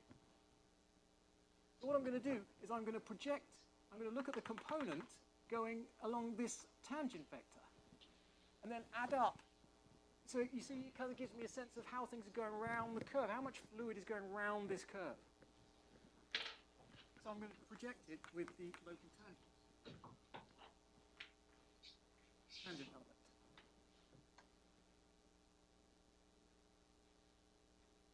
Okay? All right, Rodri? Yeah. Yeah. Look what I'm going to do now.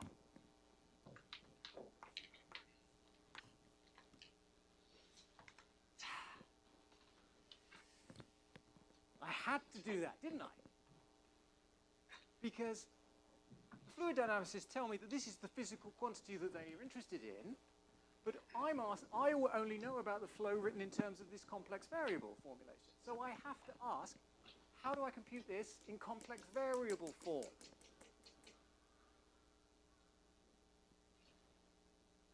Well, I already told you earlier how to complexify the dot product.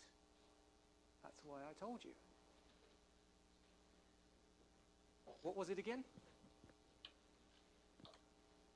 Well, I'll tell you what. What's the complexification of U? Well, that's just U plus IV. And what's the complexification of dx?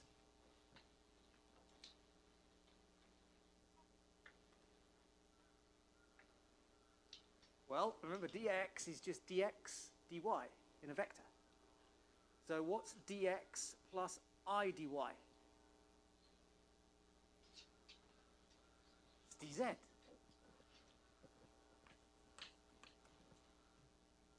Isn't it? And remember what the dot product was? I'm still going around C, albeit in the complex plane now.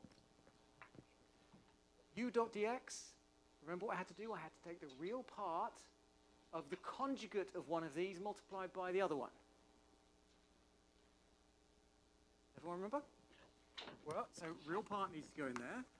I'm going to pick the conjugate of this one, y. The conjugate of this one, by the way, is of course U minus IV. Kim knows why, but I've erased it.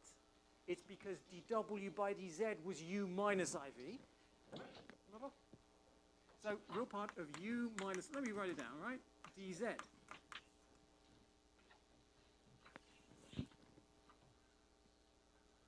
Okay, conjugate of one of them times the other one. But this one's dw by dz. Look how beautiful this is, everybody. Look, it's just asking to be done. Look, it's this is dw by dz, and then there's a dz. I could cancel those out if you wanted. In fact, I will. This is the real part of the integral. Oh my goodness, look at this. It's the real part of the integral of a differential.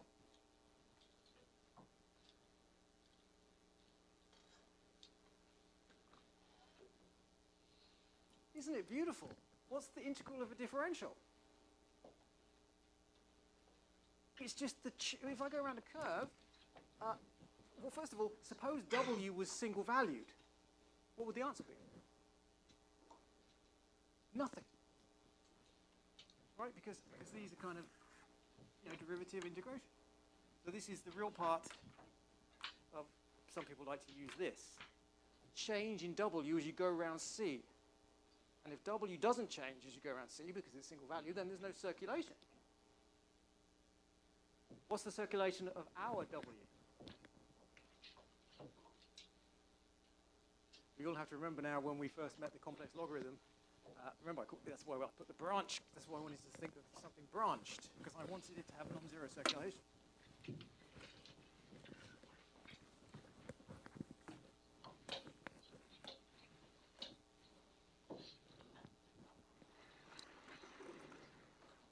What's the change in logarithm as I go around the branch point?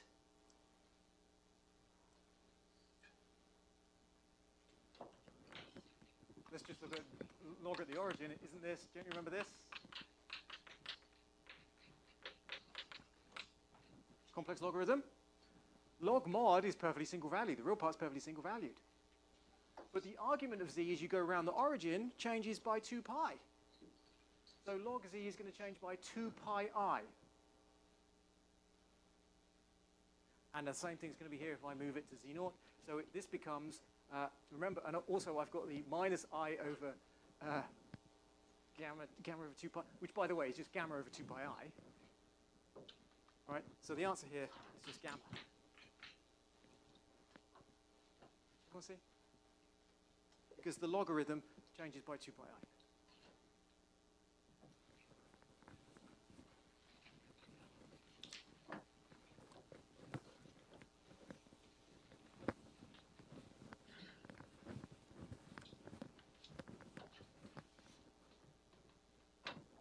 Any questions? Notice, by the way, that that was independent of the curve, as long as it enclosed. What would the answer be, by the way, if C did not enclose the Z0? So suppose I did this one.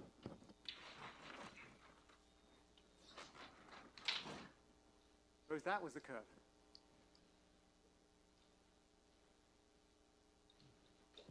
Still the same thing. What's the change in W as I go around the yellow curve?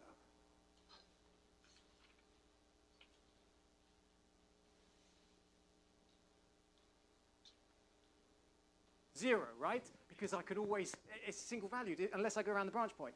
Because I can always pick the branch cut to be away from the yellow curve. Think of it like that. So, I've got a flow governed by this complex potential. There's this little point sitting in my plane at Z0. And if I draw a curve around, any old curve, going round, enclosing Z0, I get gamma for the circulation. And if I miss it, I get nothing. Okay? So that reminds me of a delta function. If you cover it, you get something. If you don't, you don't get anything. You get zero. And so we call this a point vortex, because you've got circulation kind of sitting at a single point. Okay, so we call this,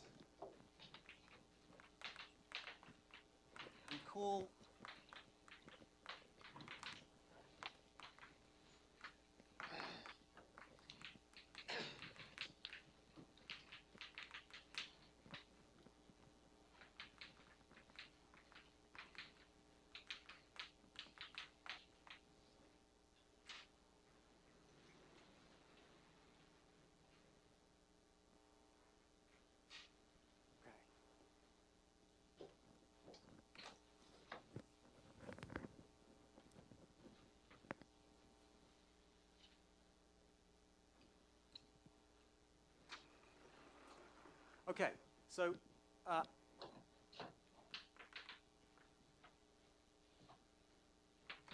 a general flow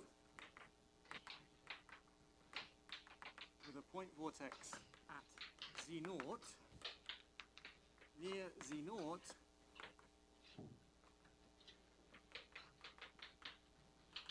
the complex potential W looks like this.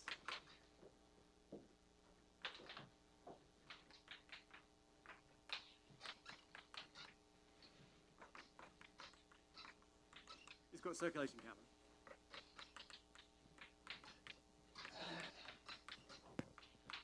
Okay, so the point is, if there's some general flow and you've got, you know, here we go, some general flow, whatever. Can't cross these extreme lines. And I've got a point vortex sitting there. Then near here, the complex potential has got to look in some neighborhood of Z0 like the singularity, the point vortex, plus some other flow. This analytic this is analytic at Z0. Okay? This is just near Z0. Okay? So in some neighborhood. Because who knows, there might be other point vortices over here. And their singularities would sit in there. But locally near to Z0, this would be an analytic function.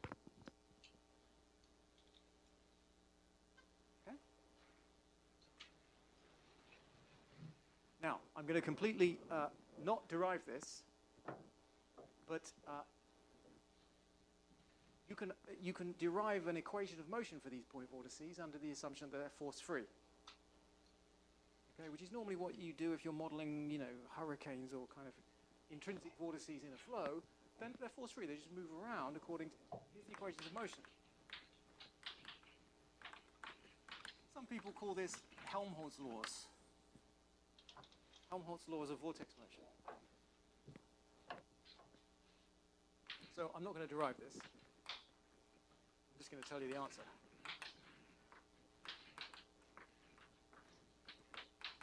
The d by dt of z0 bar is dw hat by dz evaluated as z0. Now, this takes 2 or 3 pages to derive. You have to use basically the so-called Euler equations to derive this, which is completely not what we're studying, because we're studying the completely different limit of Stokes equations. But this comes from Euler. So in other words, when you take the Reynolds number to be infinity,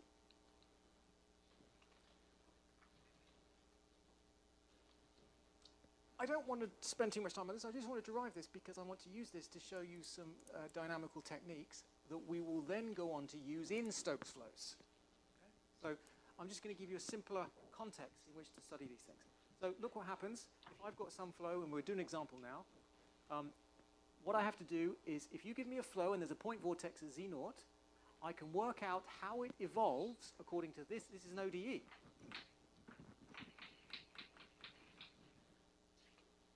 It's an ODE because I have to solve for W hat and then take its derivative and evaluate it as Z0. And then that's an ODE. Okay, so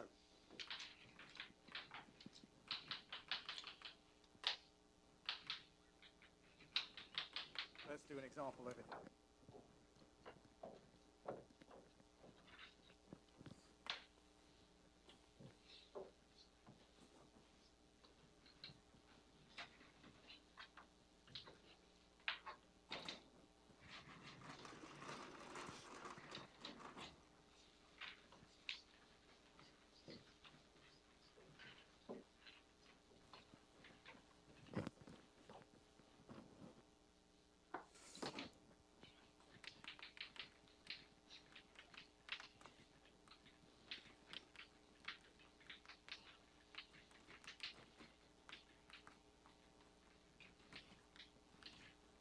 Now, some of you will have seen this before, but I don't care because it's very instructive, and in particular, we're going to learn lots of things about this that we'll then use in Stokes flow.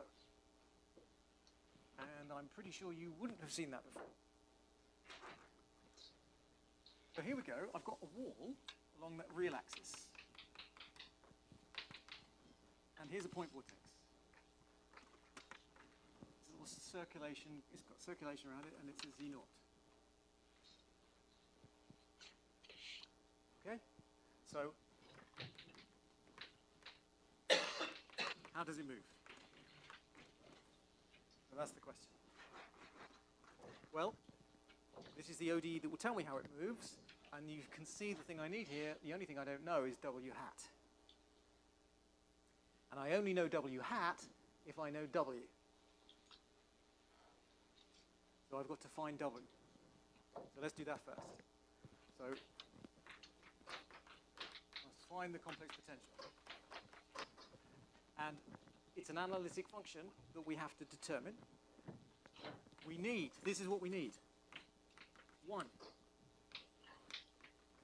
near Z0.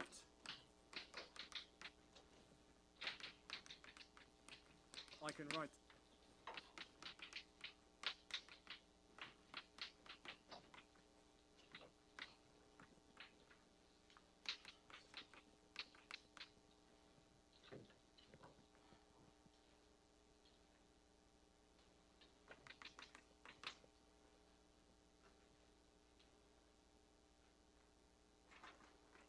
and there's one other thing I need.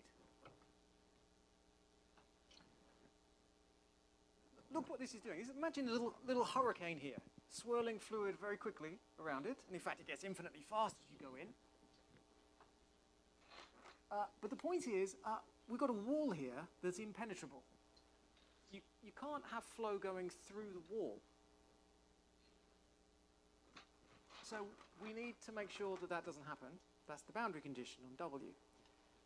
And let me just put it this way. You can show quite easily that one way to state that is that for no flow through the wall, this is impenetrable, we need the imaginary part of the complex potential, which by the way is a stream function, to be constant. And without loss of generality, we can set it to be 0 actually.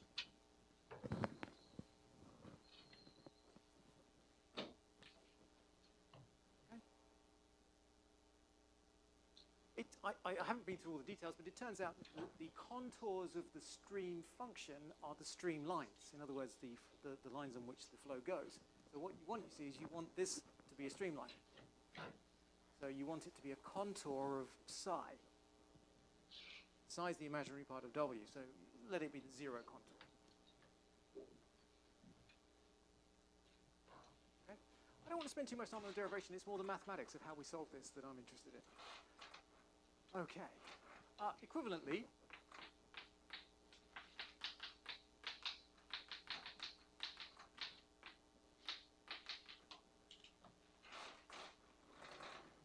if the imaginary part of the complex potential is zero, it means that the complex potential is real on the real axis.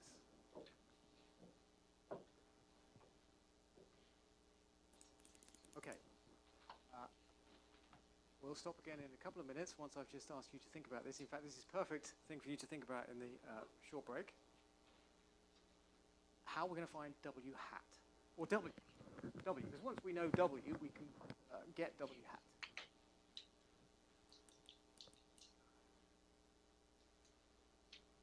We need to construct an analytic function that has this singularity at z0 and is real on the real axis.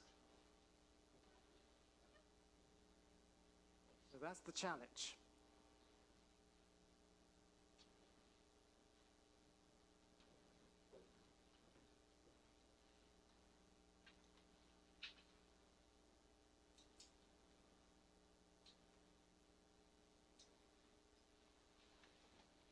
Okay.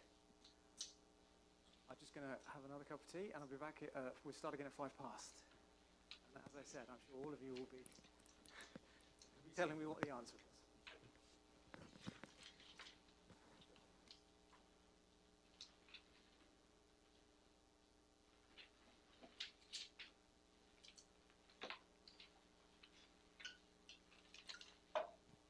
Let me show you how to do this.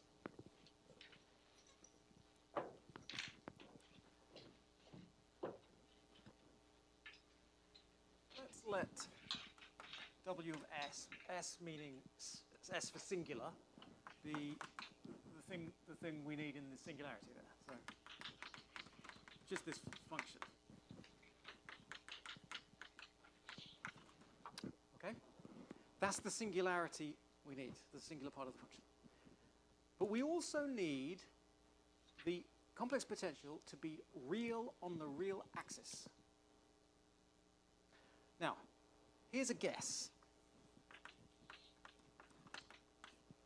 I know that if I take the singular part that I need and add its complex conjugate,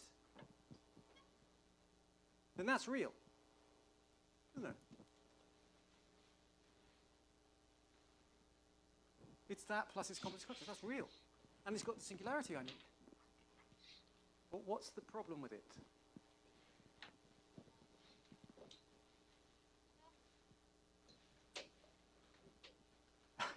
Yes, it's not analytic. So it can't be a complex potential. Remember, complex potential has got to be an analytic function with the required singularity at z0 and have constant, be real on the real axis. That's got 2 of the 3, but it's not analytic. But notice the following. The function I've written down there is real everywhere. But I only need it to be real on the real axis, where, by the way, z bar is equal to z.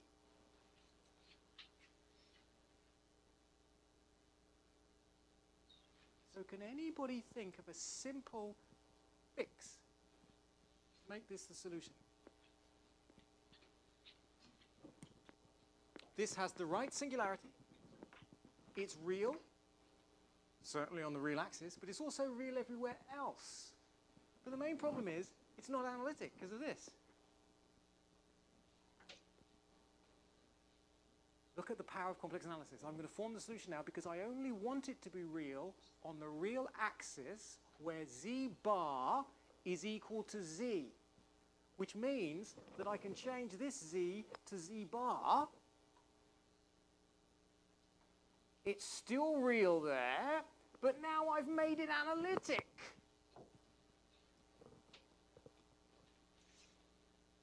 And now it satisfies everything. It's analytic, it's got the right singularity, it's real on the axis. Moreover, what is this function, my friends? Now you know what it is. It's the Schwartz conjugate function.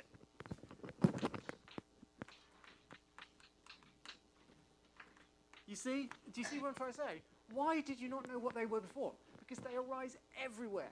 So, in other words, the solution to this problem is WS, the singular part, plus its Schwartz conjugate function in this case. Let's just see what that looks like, because I can just substitute it in now.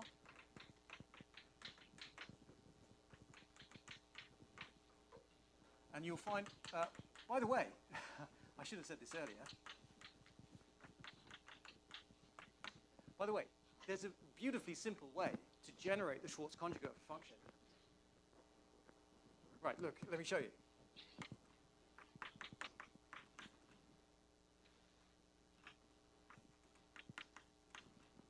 Suppose that's P of Z. Remember I was doing this earlier.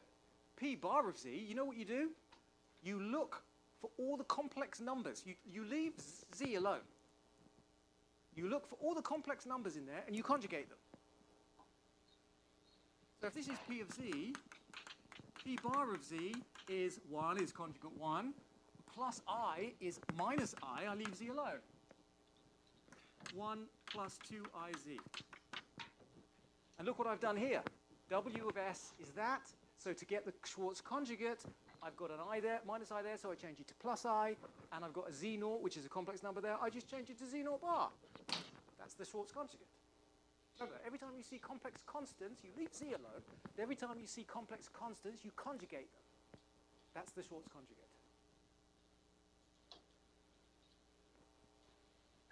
By the way, this is our original point vortex. What is this? You see, this is the answer. This is the solution.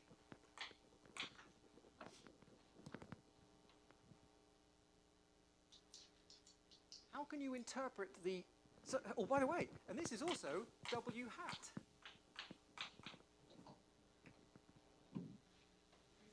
W hat is precisely the thing that you add to WS to get the answer. But we can interpret this physically, can't we? Because this looks very similar to WS, except it's a point vortex. It's a point vortex. But where is the point vortex? It's on the reflected point, and it's the opposite sign. Okay? So you see what's happening here. Physically, this thing's swirling anti-clockwise. And then in bigger and bigger circles, the circles are getting distorted because the walls stop it. There's no penetration through the wall. So we've got these circular streamlines, and then what's happening is everything's being forced to go along the wall. But another way to force that is to look at the reflected point Z naught bar and have it rotate the other way. So then everything is symmetrically cancelling out on the axis. It's a physical interpretation of what I did. So I have an opposite sign, minus gamma at the reflected point.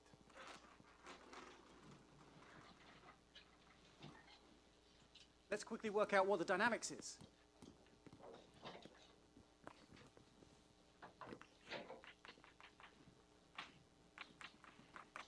Well, we go to here.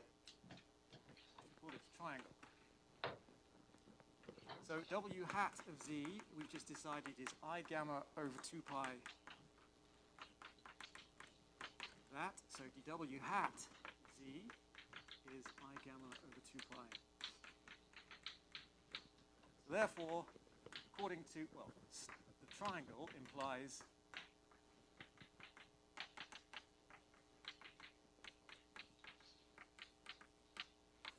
that.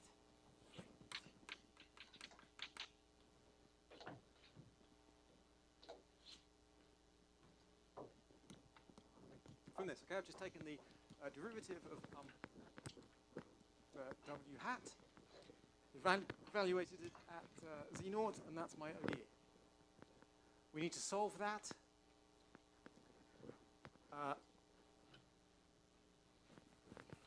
By the way, it's a non-linear ODE, first order.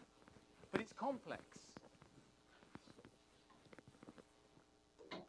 So really, it's two coupled first-order real ODEs. Okay? But I've got a little trick here. Let's take the complex conjugate. Let's call this 1. Let's take the complex conjugate. Then we've got dz0 by dt is minus I gamma over 2 pi, 1 over z0 bar minus z0.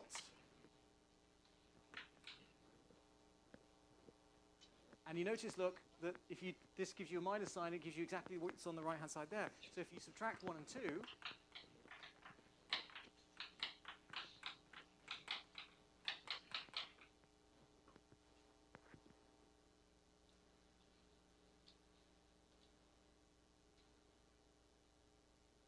okay?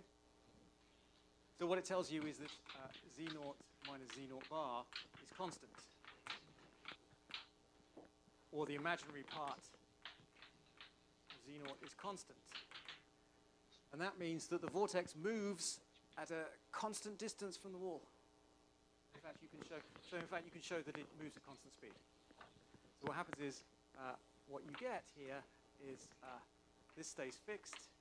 This is B, so B, say, set by initial conditions, and then it moves at constant speed u. And it's very easy to determine u, because u comes from putting,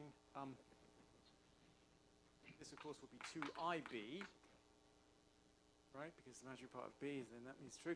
Let's put it in there. So u dz0 bar by t, which is u, is I gamma over 2 pi, 1 over z0 minus z0 bar, which is this.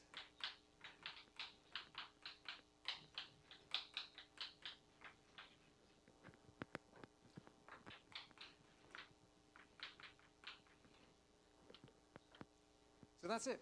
We've just solved the problem of what a point vortex does near a wall. It stays at a constant distance from the wall and moves at constant speed parallel to it. Okay?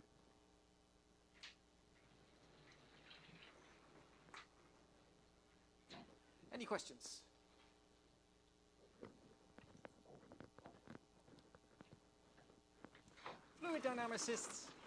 Fluid dynamicists like to think of, you see, basically point vortices move in the flow generated by the other sources of vorticity, which is here. So in a sense, because this is going around like that, look, it's sweeping that one in that direction, and then this also gets swept in that direction, so they both kind of travel parallel to the wall, constant speed.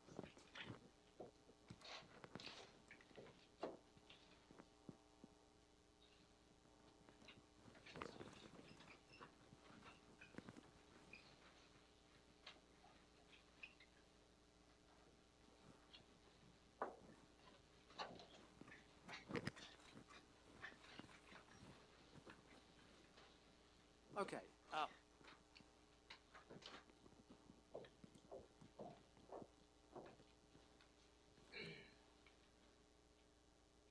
Let's just test you here.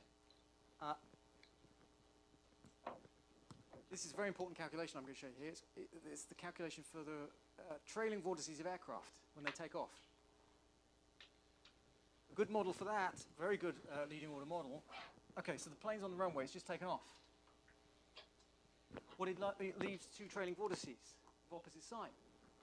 So generally, you've basically got things like this, or it might be the other way around. Whatever, let's just take this.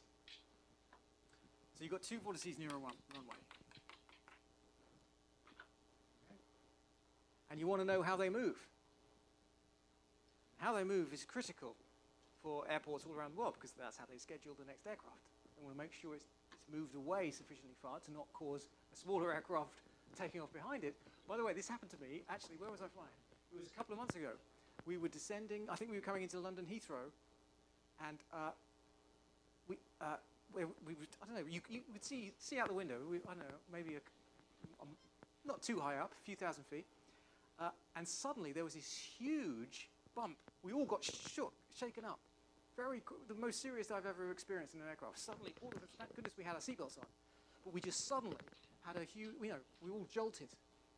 And because it was so serious, when we landed, the pilot didn't say anything when it happened, but when we landed, he explained what it was. And it was because we'd come in too early from a much bigger aircraft in front of us. And we basically felt the wake of the other aircraft because we'd come in too quickly. So you can see how critical these calculations are. But anyway, one way of thinking of this problem is because these are basically plus minus of the same strength, you can consider this equivalently as the problem of a single point vortex in a quarter plane. So let's just ask ourselves, this is a quick calculation, what's W here? So this is a point vortex in a quarter plane. What's W?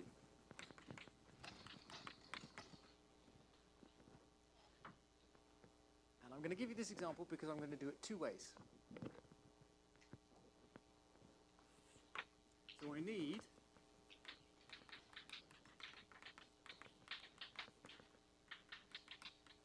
the singularity plus W hat. And by the way, everything's different to what I was doing before because it's a new problem.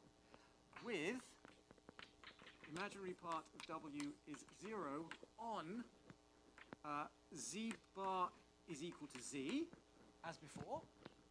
This one. And also this one, which is X is equal to 0. How can we state this one? This is, of course, Z bar is equal to minus Z.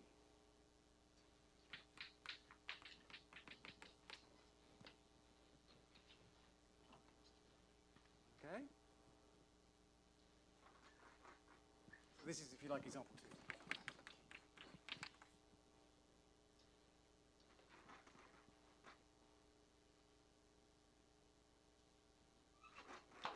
Should we try the method I just showed you?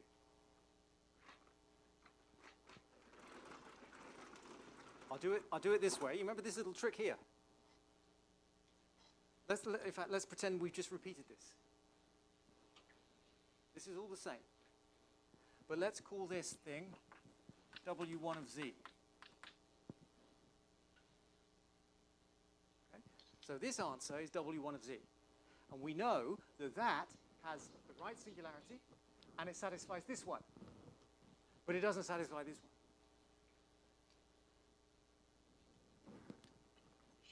Okay? So I'm doing this new calculation. I've come this far. What do you think I should do next?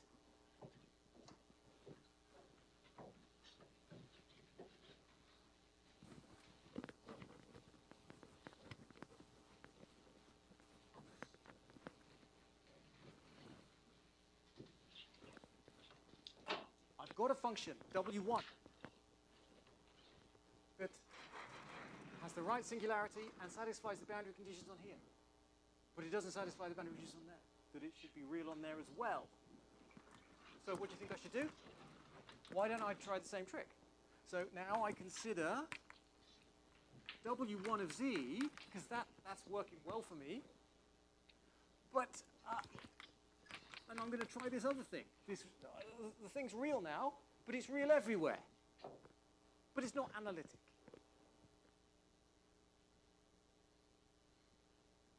So it fails. It's not the right. It's not. I need to fix this. What do I do now?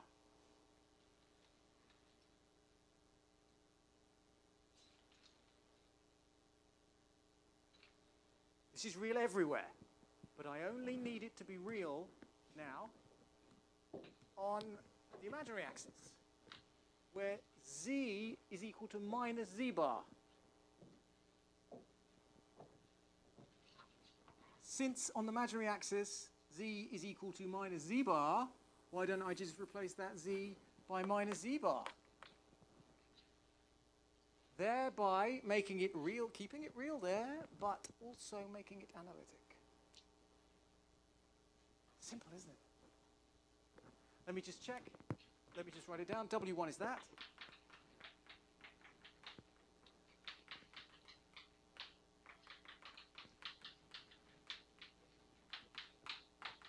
As is W1, look what I've got to do now.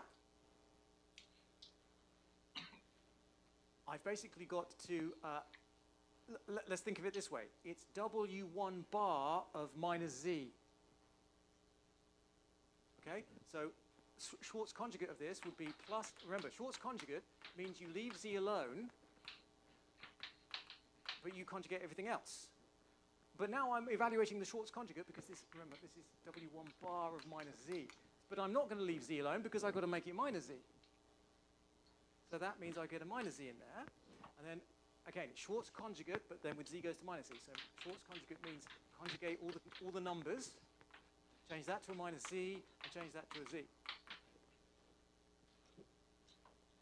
I'm doing it quickly because I've done this a lot, but just you'll see that it's very simple. Okay? And by the way, look at this. I've got think of this as log of minus 1 times Z plus Z naught bar. But then I've got minus log of minus 1 Z plus Z naught. So I think you'll see that this is just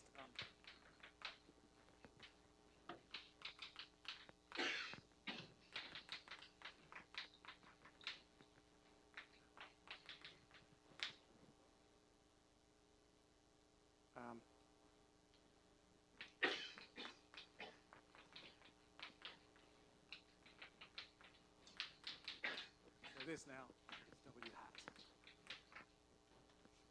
In other words, I can make all of these minus signs pluses. You can just check the two. And what it means is, if I've got a plus point vortex there, I've got the minus 1 Z naught bar, and then I actually have a minus 1 here at minus Z naught bar, and then a plus 1 here at minus Z naught.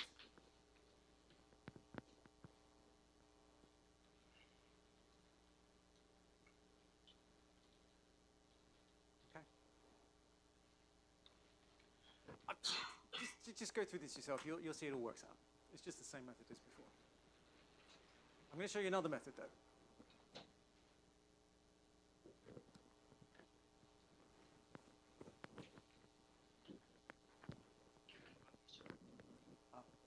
Yep. I think the boundary condition at the imaginary line is the W should be imaginary number.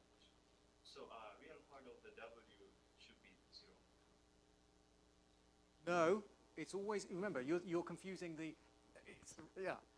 you're confusing Z and W, right? The real part of Z is 0, because that's the axis. But the real part of W, we don't know. It's the imaginary part of W that has to be 0 on both. Okay, don't confuse Z, which is the boundary, with the answer on that boundary. Okay?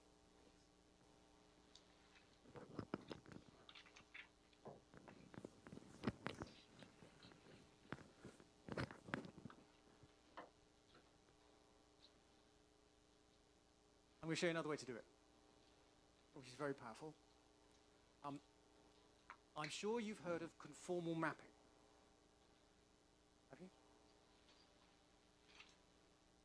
A few people are nodding, but I only ask that, I don't really care. Because conformal mappings are just geometrical interpretations of analytic functions.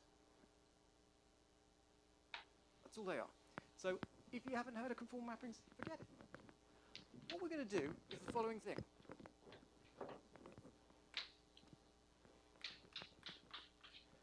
Let's take the upper half plane, where we know the answer is this. Can anybody think of an analytic change of variables? That's all I'm doing. Another change of variables. Remember, the whole course I started saying it's just a change of variables. Now I'm going to do a more sophisticated change of variables from the Z-plane to another plane.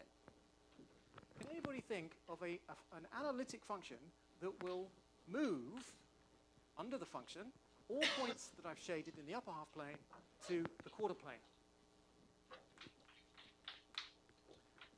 Well, that's the origin.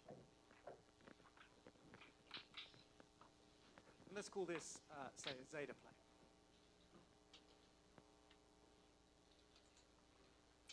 And of course, if I can do that, wherever my point vortex is, we'll go to some zeta naught here under this line. And the crucial point is, I want it to be an analytic map, analytic function.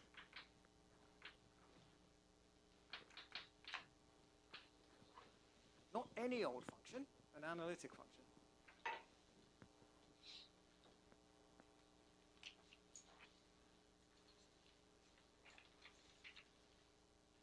Well, how about this?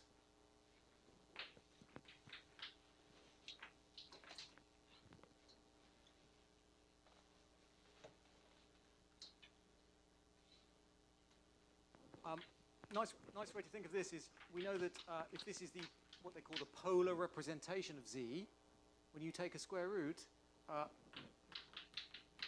you're going to get r to the half e to the I theta over 2. Okay? So look what happens. If theta is equal to 0, so that I'm on this ray,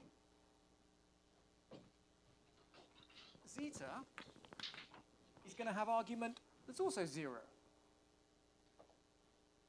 So this is going to map to this under this analytic correspondence.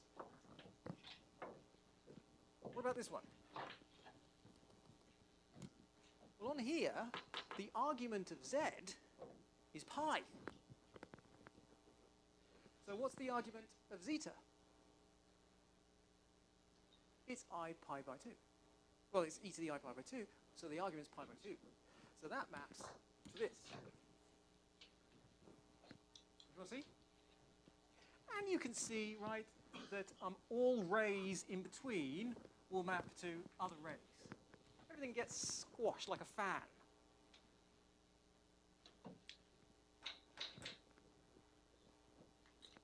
What did I call this? I called this the solution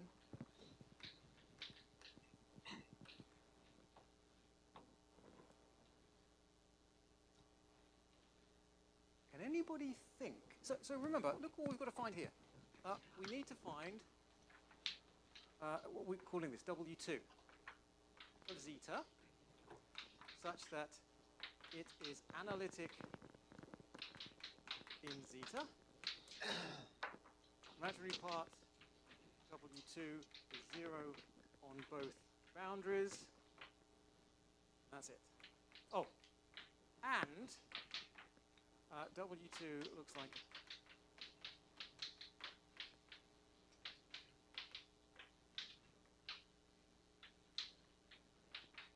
okay, those are the three things we need to find. Can anybody think of a way to generate it?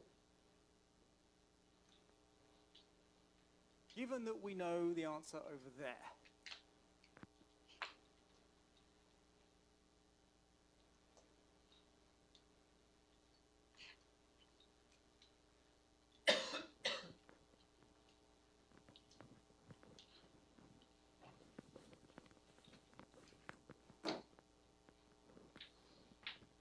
What about this?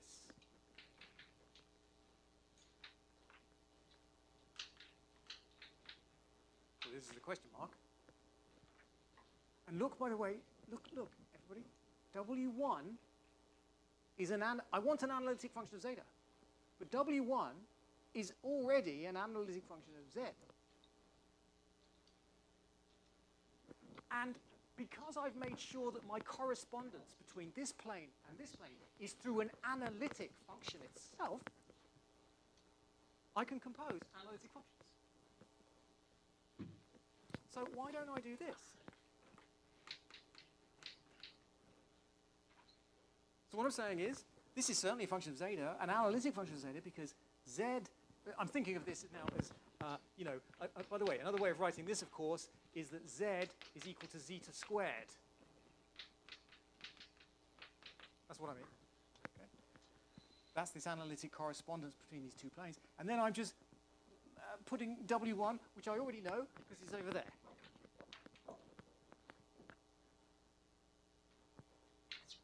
Let's check these conditions.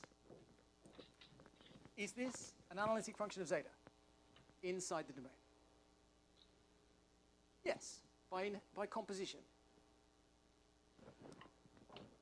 Has it got zero imaginary part on both boundaries? Well, I know that red corresponds to red, where W1 is 0 imaginary part. And yellow corresponds to yellow, where W1 has 0 imaginary part.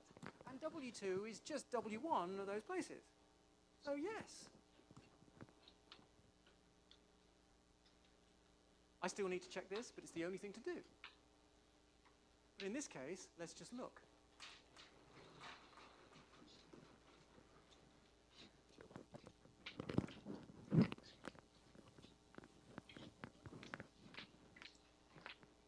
Well, W2 of zeta, look, is that we're suggesting, where z is zeta squared, and we're going to put it in there.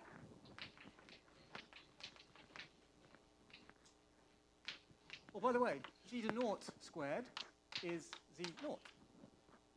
So they're mapped under the same correspondence.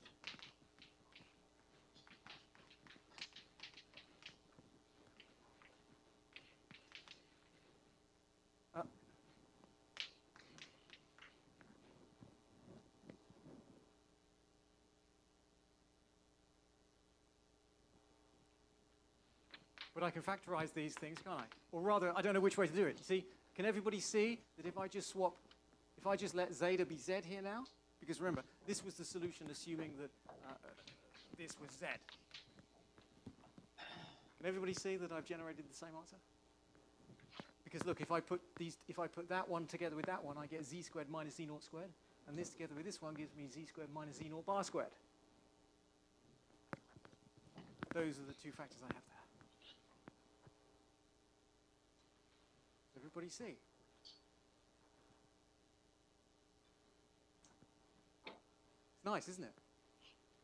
Some people call this step conformal mapping. But that just makes it more complicated as far as I'm concerned. It's just an analytic map between two complex planes. That's all it is.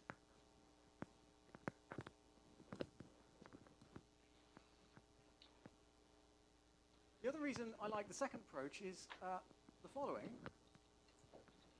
You'll read in lots of textbooks things like method of images. Come across that? You probably come across it in electrostatics as well. Lots of physicists love it. You know, the point being that, you know, if I've got a plus charge here, then let me put a minus charge there to make this an equipotential, and then I'll put a minus charge there to make that an equipotential. But then, kind of, because there's a minus there, I kind of need, and a minus there, I kind of need a plus there.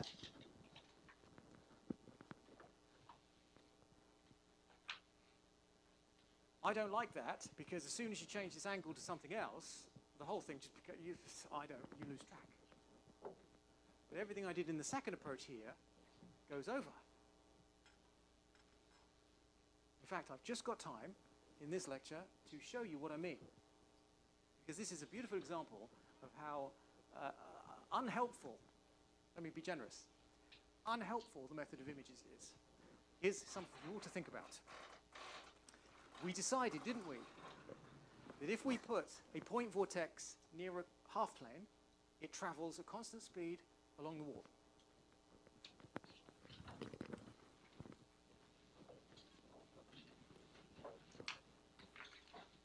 Everyone remember that? So look, here's my wall. Here's my little point vortex. And it's, actually let's change the, yeah, no, that's right. Plus will move this way with that speed we worked out. Okay, it will just carry on. Everyone following? Now look, suppose that at some point here, the wall stops. And there's a gap, and it continues on forever over there. So in other words, suppose there's a gap in the wall.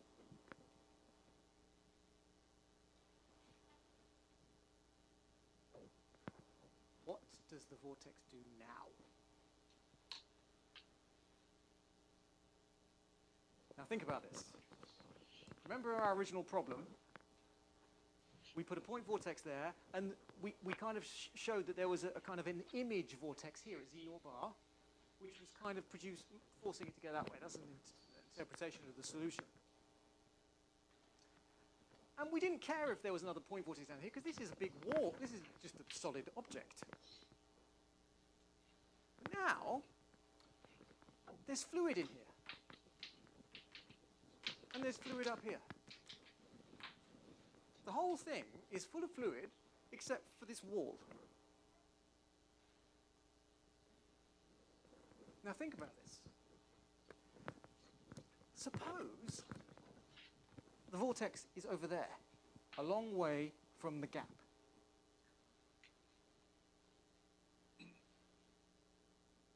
Physically speaking, we know that it will not feel the influence of the gap, which means that it's going to travel towards the gap at roughly constant speed.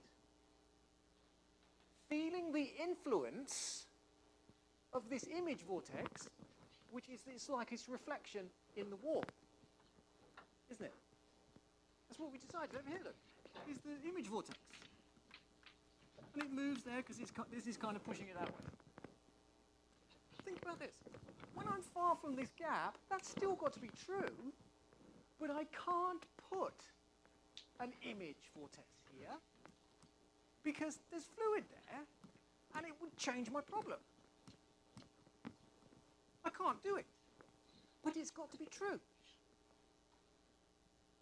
Physical grounds, if nothing else. Everybody follow me? So here's the problem, and this is why mathematics and complex analysis is so beautiful, because physically you know that far from this gap, the thing's got to move in response to its image, but you can't put the image there, because then you're changing the physical problem, because you'll have two vortices in the fluid. So we have a conundrum.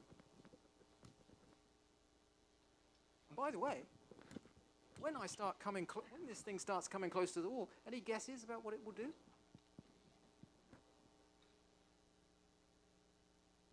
Well, let's think physically.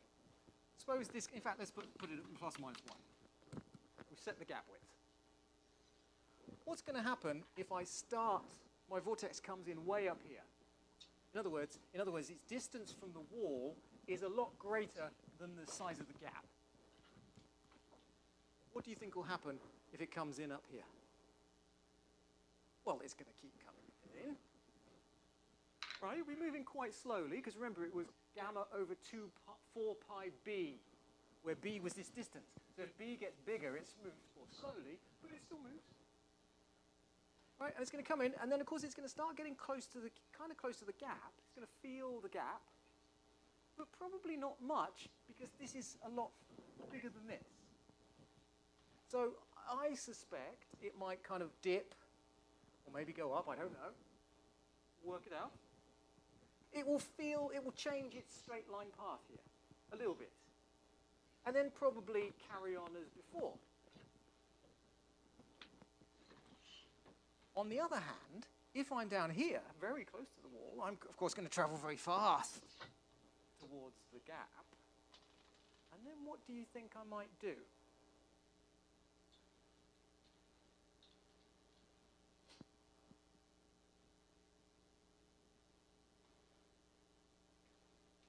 We don't know, do we? So we have to use mathematics to tell us. But I'm a little bit concerned about this whole images thing, because I like to think the image is there, but it can't be. But it's got to be.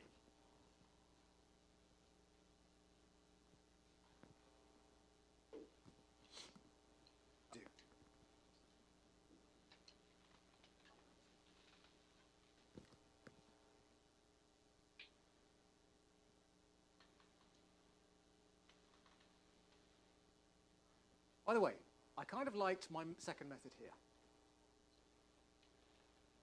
Finding this analytic change of variables that, in a sense, made an analytic correspondence between the fluid domain I'm interested in, which was a quarter plane here, but now it's this domain. It's the whole of this. Wouldn't it be nice if I could find a change of variables that takes this upper half plane to that. Because then I could do exactly what I did here, and I think everything will work. In fact, it does.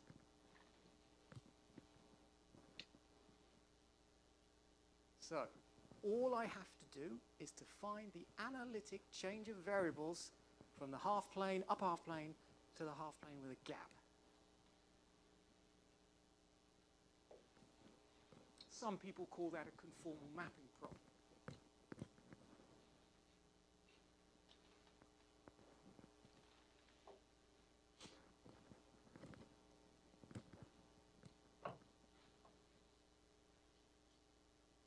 Great thing is, it's all we have to do.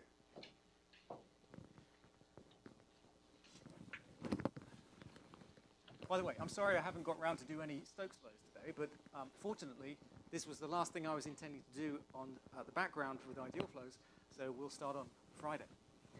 Stokes flows.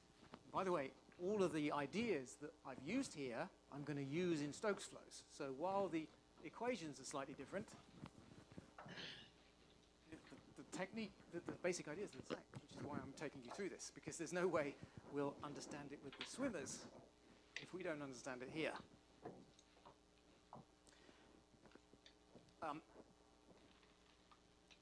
One of the most famous conformal maps, anybody know any conformal maps? Some of the most famous ones have names, named after famous people. They're on Wikipedia. This evening. Okay, Wikipedia homework.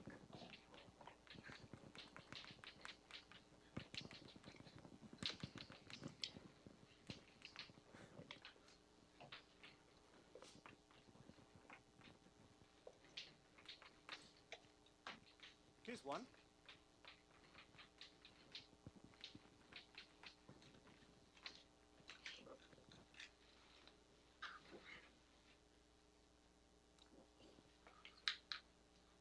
Guess what this one does? It's just this.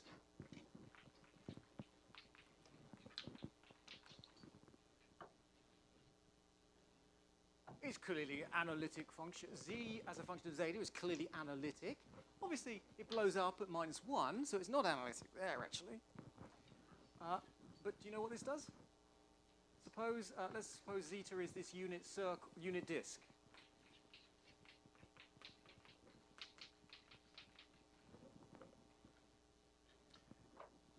Where does the zeta is equal to 0 go to in a z-plane? 1. Where does 1 go to? 0. And where does -1 go to? Infinity.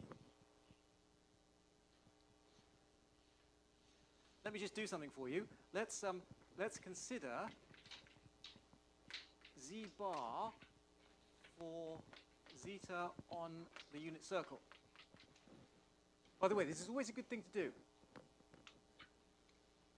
You're trying to work out what the image of a line or circle is in under some analytic change of variable. A good thing is to take a conjugate. So let's just look. By the way, we know that on here, z bar is what? If I'm on the unit circle in the zeta plane, zeta bar is what?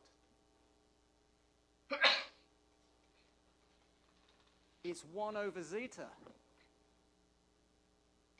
isn't it? Because this is mod zeta is equal to 1, which is the same as mod zeta squared is equal to 1, which is zeta times conjugate zeta. So that's true.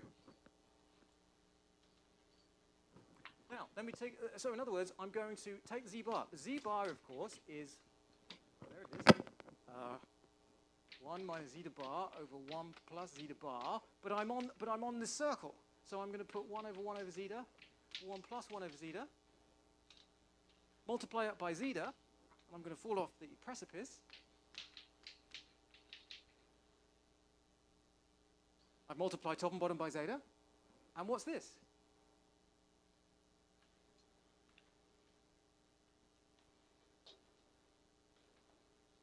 minus z. So on this circle, under this correspondence, z bar is minus z, and we all know that that corresponds to what? Imaginary axis. Z bar is equal to z is the real axis, z bar is minus z is the imaginary axis. So in other words, get my yellow chalk here. This maps to this. And in fact, the whole of the inside maps to the right half plane.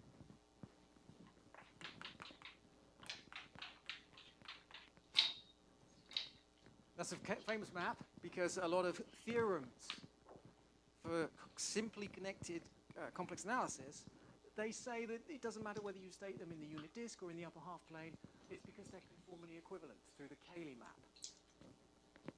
That's why, because they're the same thing, up to, in terms of analytic functions. Okay? Here's another one. By the way, look it up in Wikipedia, you'll see.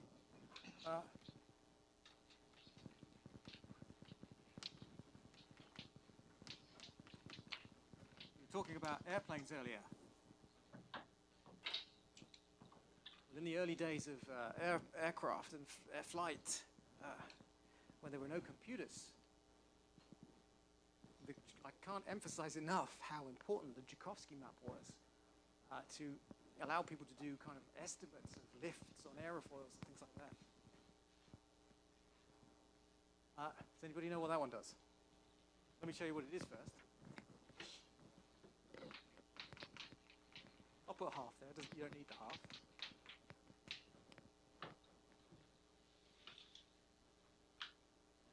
Well, let's see where this goes. Where does the origin go to? Infinity.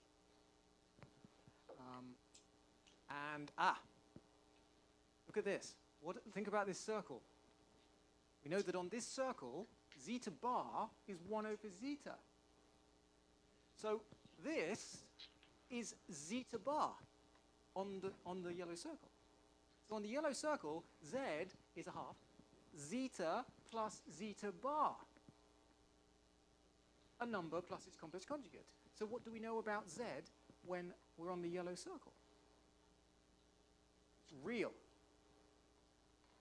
In other words, what happens is the following, and that's why it was so important in aerodynamics. It maps to a slit between. By the way, when it's 1, it's 1, and when it's minus 1, it's minus 1.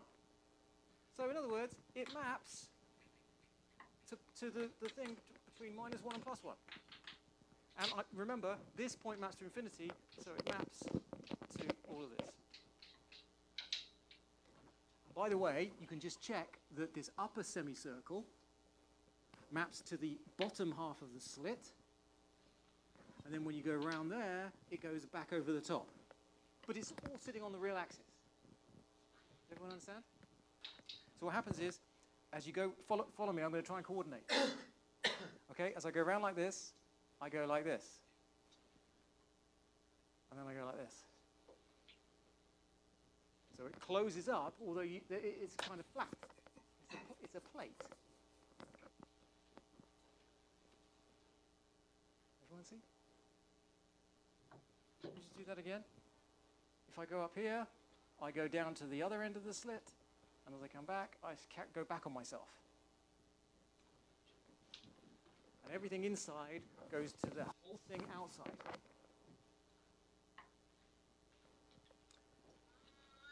Now, we've nearly finished, because I found a very useful map. It's called a Joukowsky, it's a famous one, that maps the unit disk to the region outside a slit between plus and minus 1.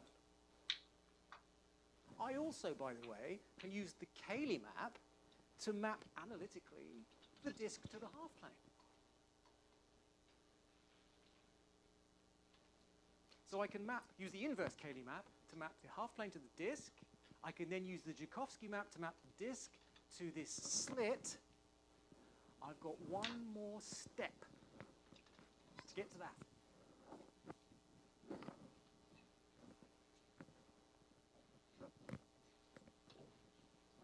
I need this yellow thing to go to this yellow thing.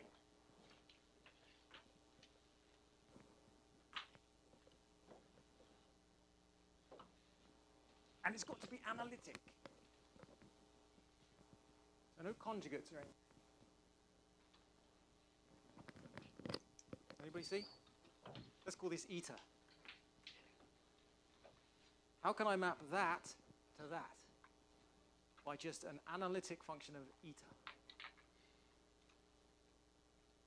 Kim, what did you say? 1 over eta. Because look what will happen. 1 will map to 1. So the edge here will map to that corner. -1 will map to the other edge. And then 0 will map to infinity. And everything in here, you see, so what will happen is it'll invert everything. So that will stay where it is, but everything there will go out here. And as I close the origin, it will go way out here. By the way, when I go through the origin here, I'm going to go all the way around infinity and come out there and come in to -1 through analytic changes of variable. So that's the mapping. And then I just put it into W1 as I did before, and that's the answer. Okay, I've just got a couple of minutes to answer the conundrum.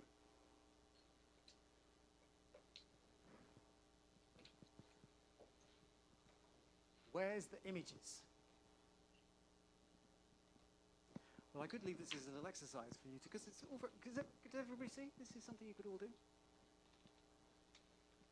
You could compose all of these maps, including the 1 over eta, to get an expression for, well, let's call this one z now.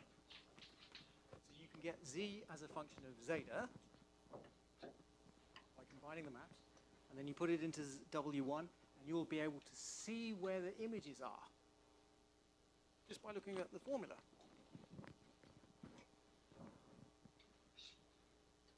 Does anybody know where this missing image is?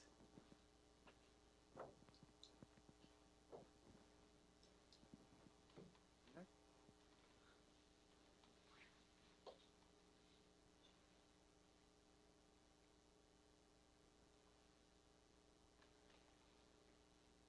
Let me finish by telling you.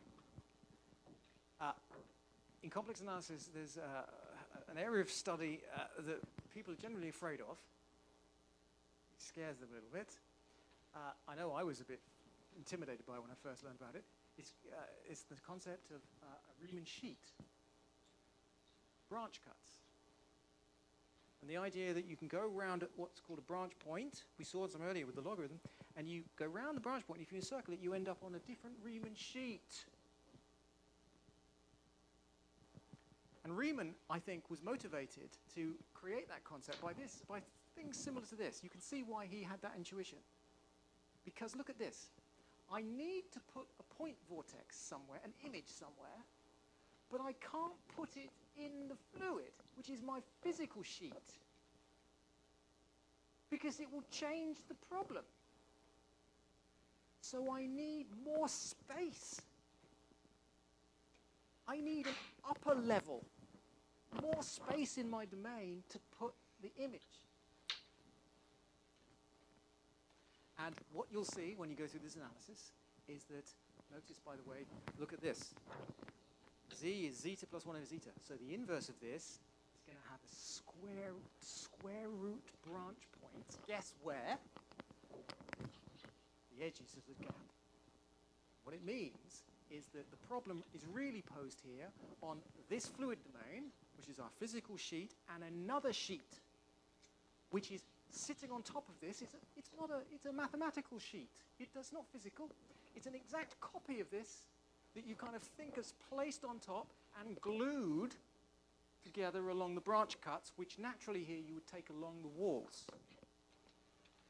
And guess where the image vortex is sitting?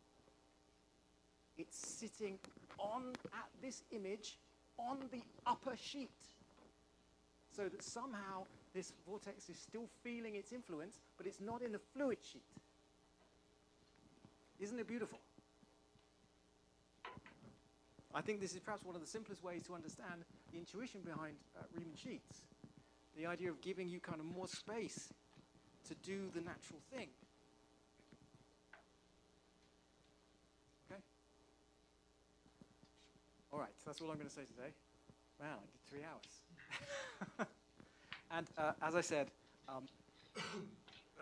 if you want to go over what we did today, that's fine. But really, it was just background. We're going to use all of the ideas again with respect to Stokes flows. But of course, I've got to start by telling you what the complex formulation of Stokes flow is, which I will on Friday. Okay, so thank you. That's enough.